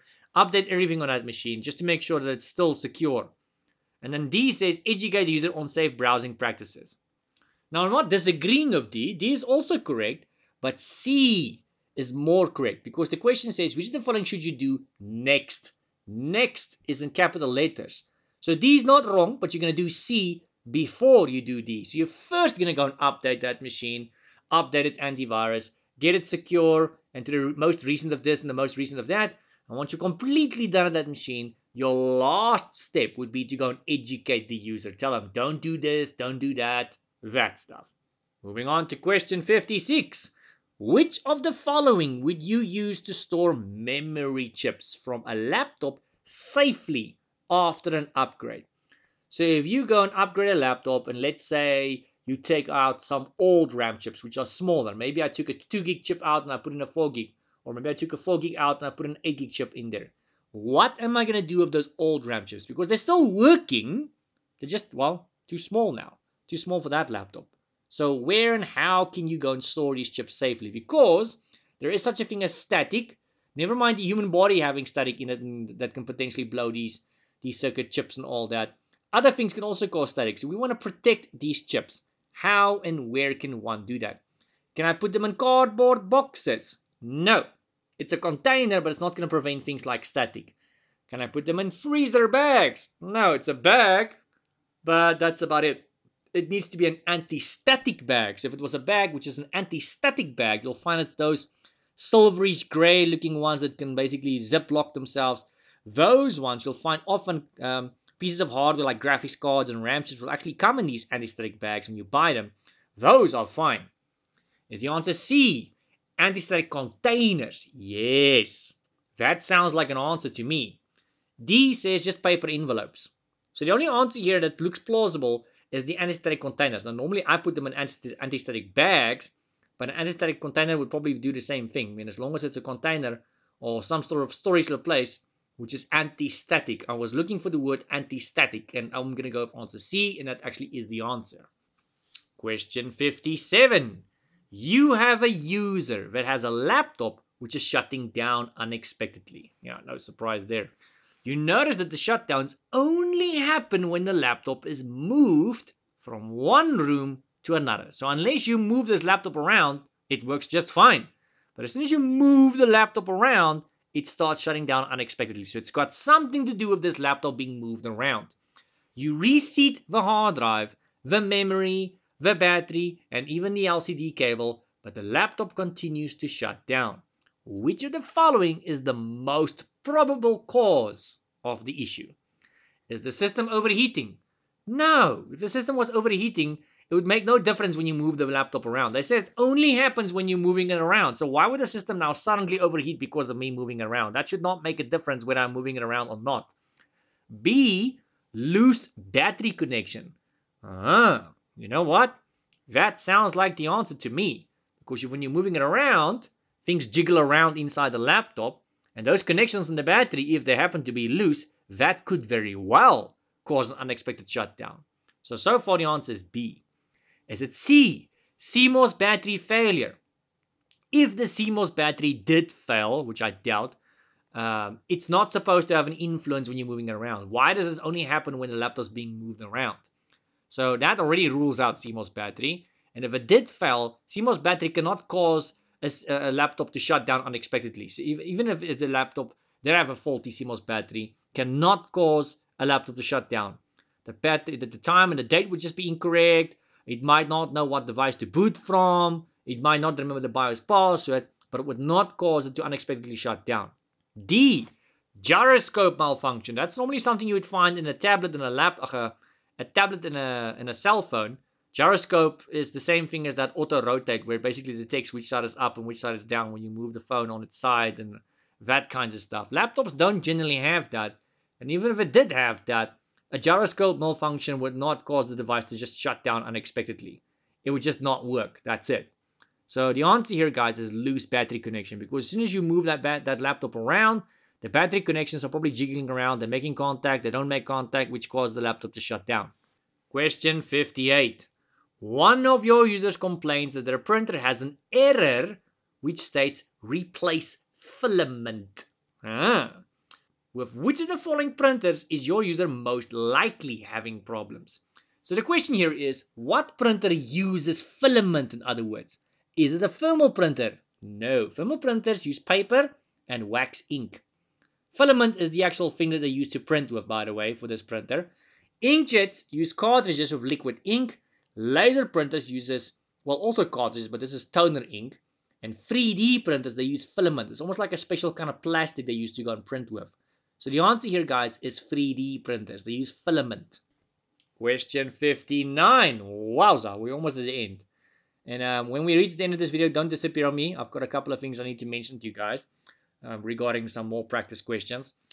So 59 says the touchscreen feature on a Windows device has stopped working. So this is most likely not a tablet or phone. I'm not saying it's not. I mean, you do get Windows tablets and phones, but it's most likely not a tablet or phone. It's probably a laptop. So which of the following should you check first? Is it Device Manager? No. Device Manager is where you go and check the drivers of devices. So if it suddenly stopped working, the touchscreen functionality, you're not going to go and check Device Manager. Unless you just installed a new driver or uninstalled a driver, I would not go and check Device Manager. They say absolutely nothing about drivers here. They just say it has stopped working. So it's unlikely to be the Device Manager. Performance monitors to check. Well, you can go and add various counters and minutes, monitor the performance of various things on the machine. But it's not going to show you why or when the touchscreen stopped working. So performance monitor is also completely out. Is it C, digitizer settings? Yes, that's plausible because digitizer has got to do with the touch screen. It could be that there's a setting that's incorrect regarding the touch screen, and that's probably why it stopped working. I mean, heck, for all we know, it just got turned off. Is it security settings? No, this has got nothing to do with security. It's about touch. It's about input. So it's digitizer, the answer, guys. And then question 60, the last question for this specific video, guys. And I'm most likely going to be making a version 3 of this Core 1 questions as well. So these questions we're looking at is for Core 1, the 1101. So this is the second video I've made for this. The version 1 is also on the channel, so feel free to go check version 1. It's got 50 questions. The second video has got 60 questions. Core 1 at the moment only has one video. At least when I released this video, it only had one video. And I plan on making a second video for Core 2 as well. So if you guys need to go and write Core 2 as well, it currently has one video which is 50 questions. And I probably will be releasing another second video for it sometime soon with some more practice questions. So keep an eye out on the channel if you're into that or if you're looking for that. Now getting to the last question here. Which of the following is the most likely cause for a PC to have an APIPA IP address? I think I probably don't even need to mention the possible answer to you guys because by now, after covering it so much in this video, you probably know what APIPA is. APIPA is when you're unable to get an IP for some reason. There's only 169.254 something. Where do we get these IP addresses from? If you're on Dynamic, from the DHCP. So looking at the possible answers here, is it A, DHCP failure? That's plausible because if DHCP failed, you would have an APIPA IP address. So far the answer is A. Is it B, DNS resolution? No, that's converting IPs to names and names to IPs. So if they were moaning and groaning about not being able to load websites, yes, it could have been DNS. This has got nothing to do with websites. Is it C, duplicate IP address. That would be seen as an IP address conflict, and it would kick them off. They would actually get an error message saying you've got an IP address conflict, but it would not remove the IP necessarily. So it's not C. It's a D. Active Directory unavailable. Now, this has got nothing to do with Active Directory, first of all. Active Directory has nothing to do with IP by IP addresses. It's got to do with user accounts and group policies and that kinds of stuff.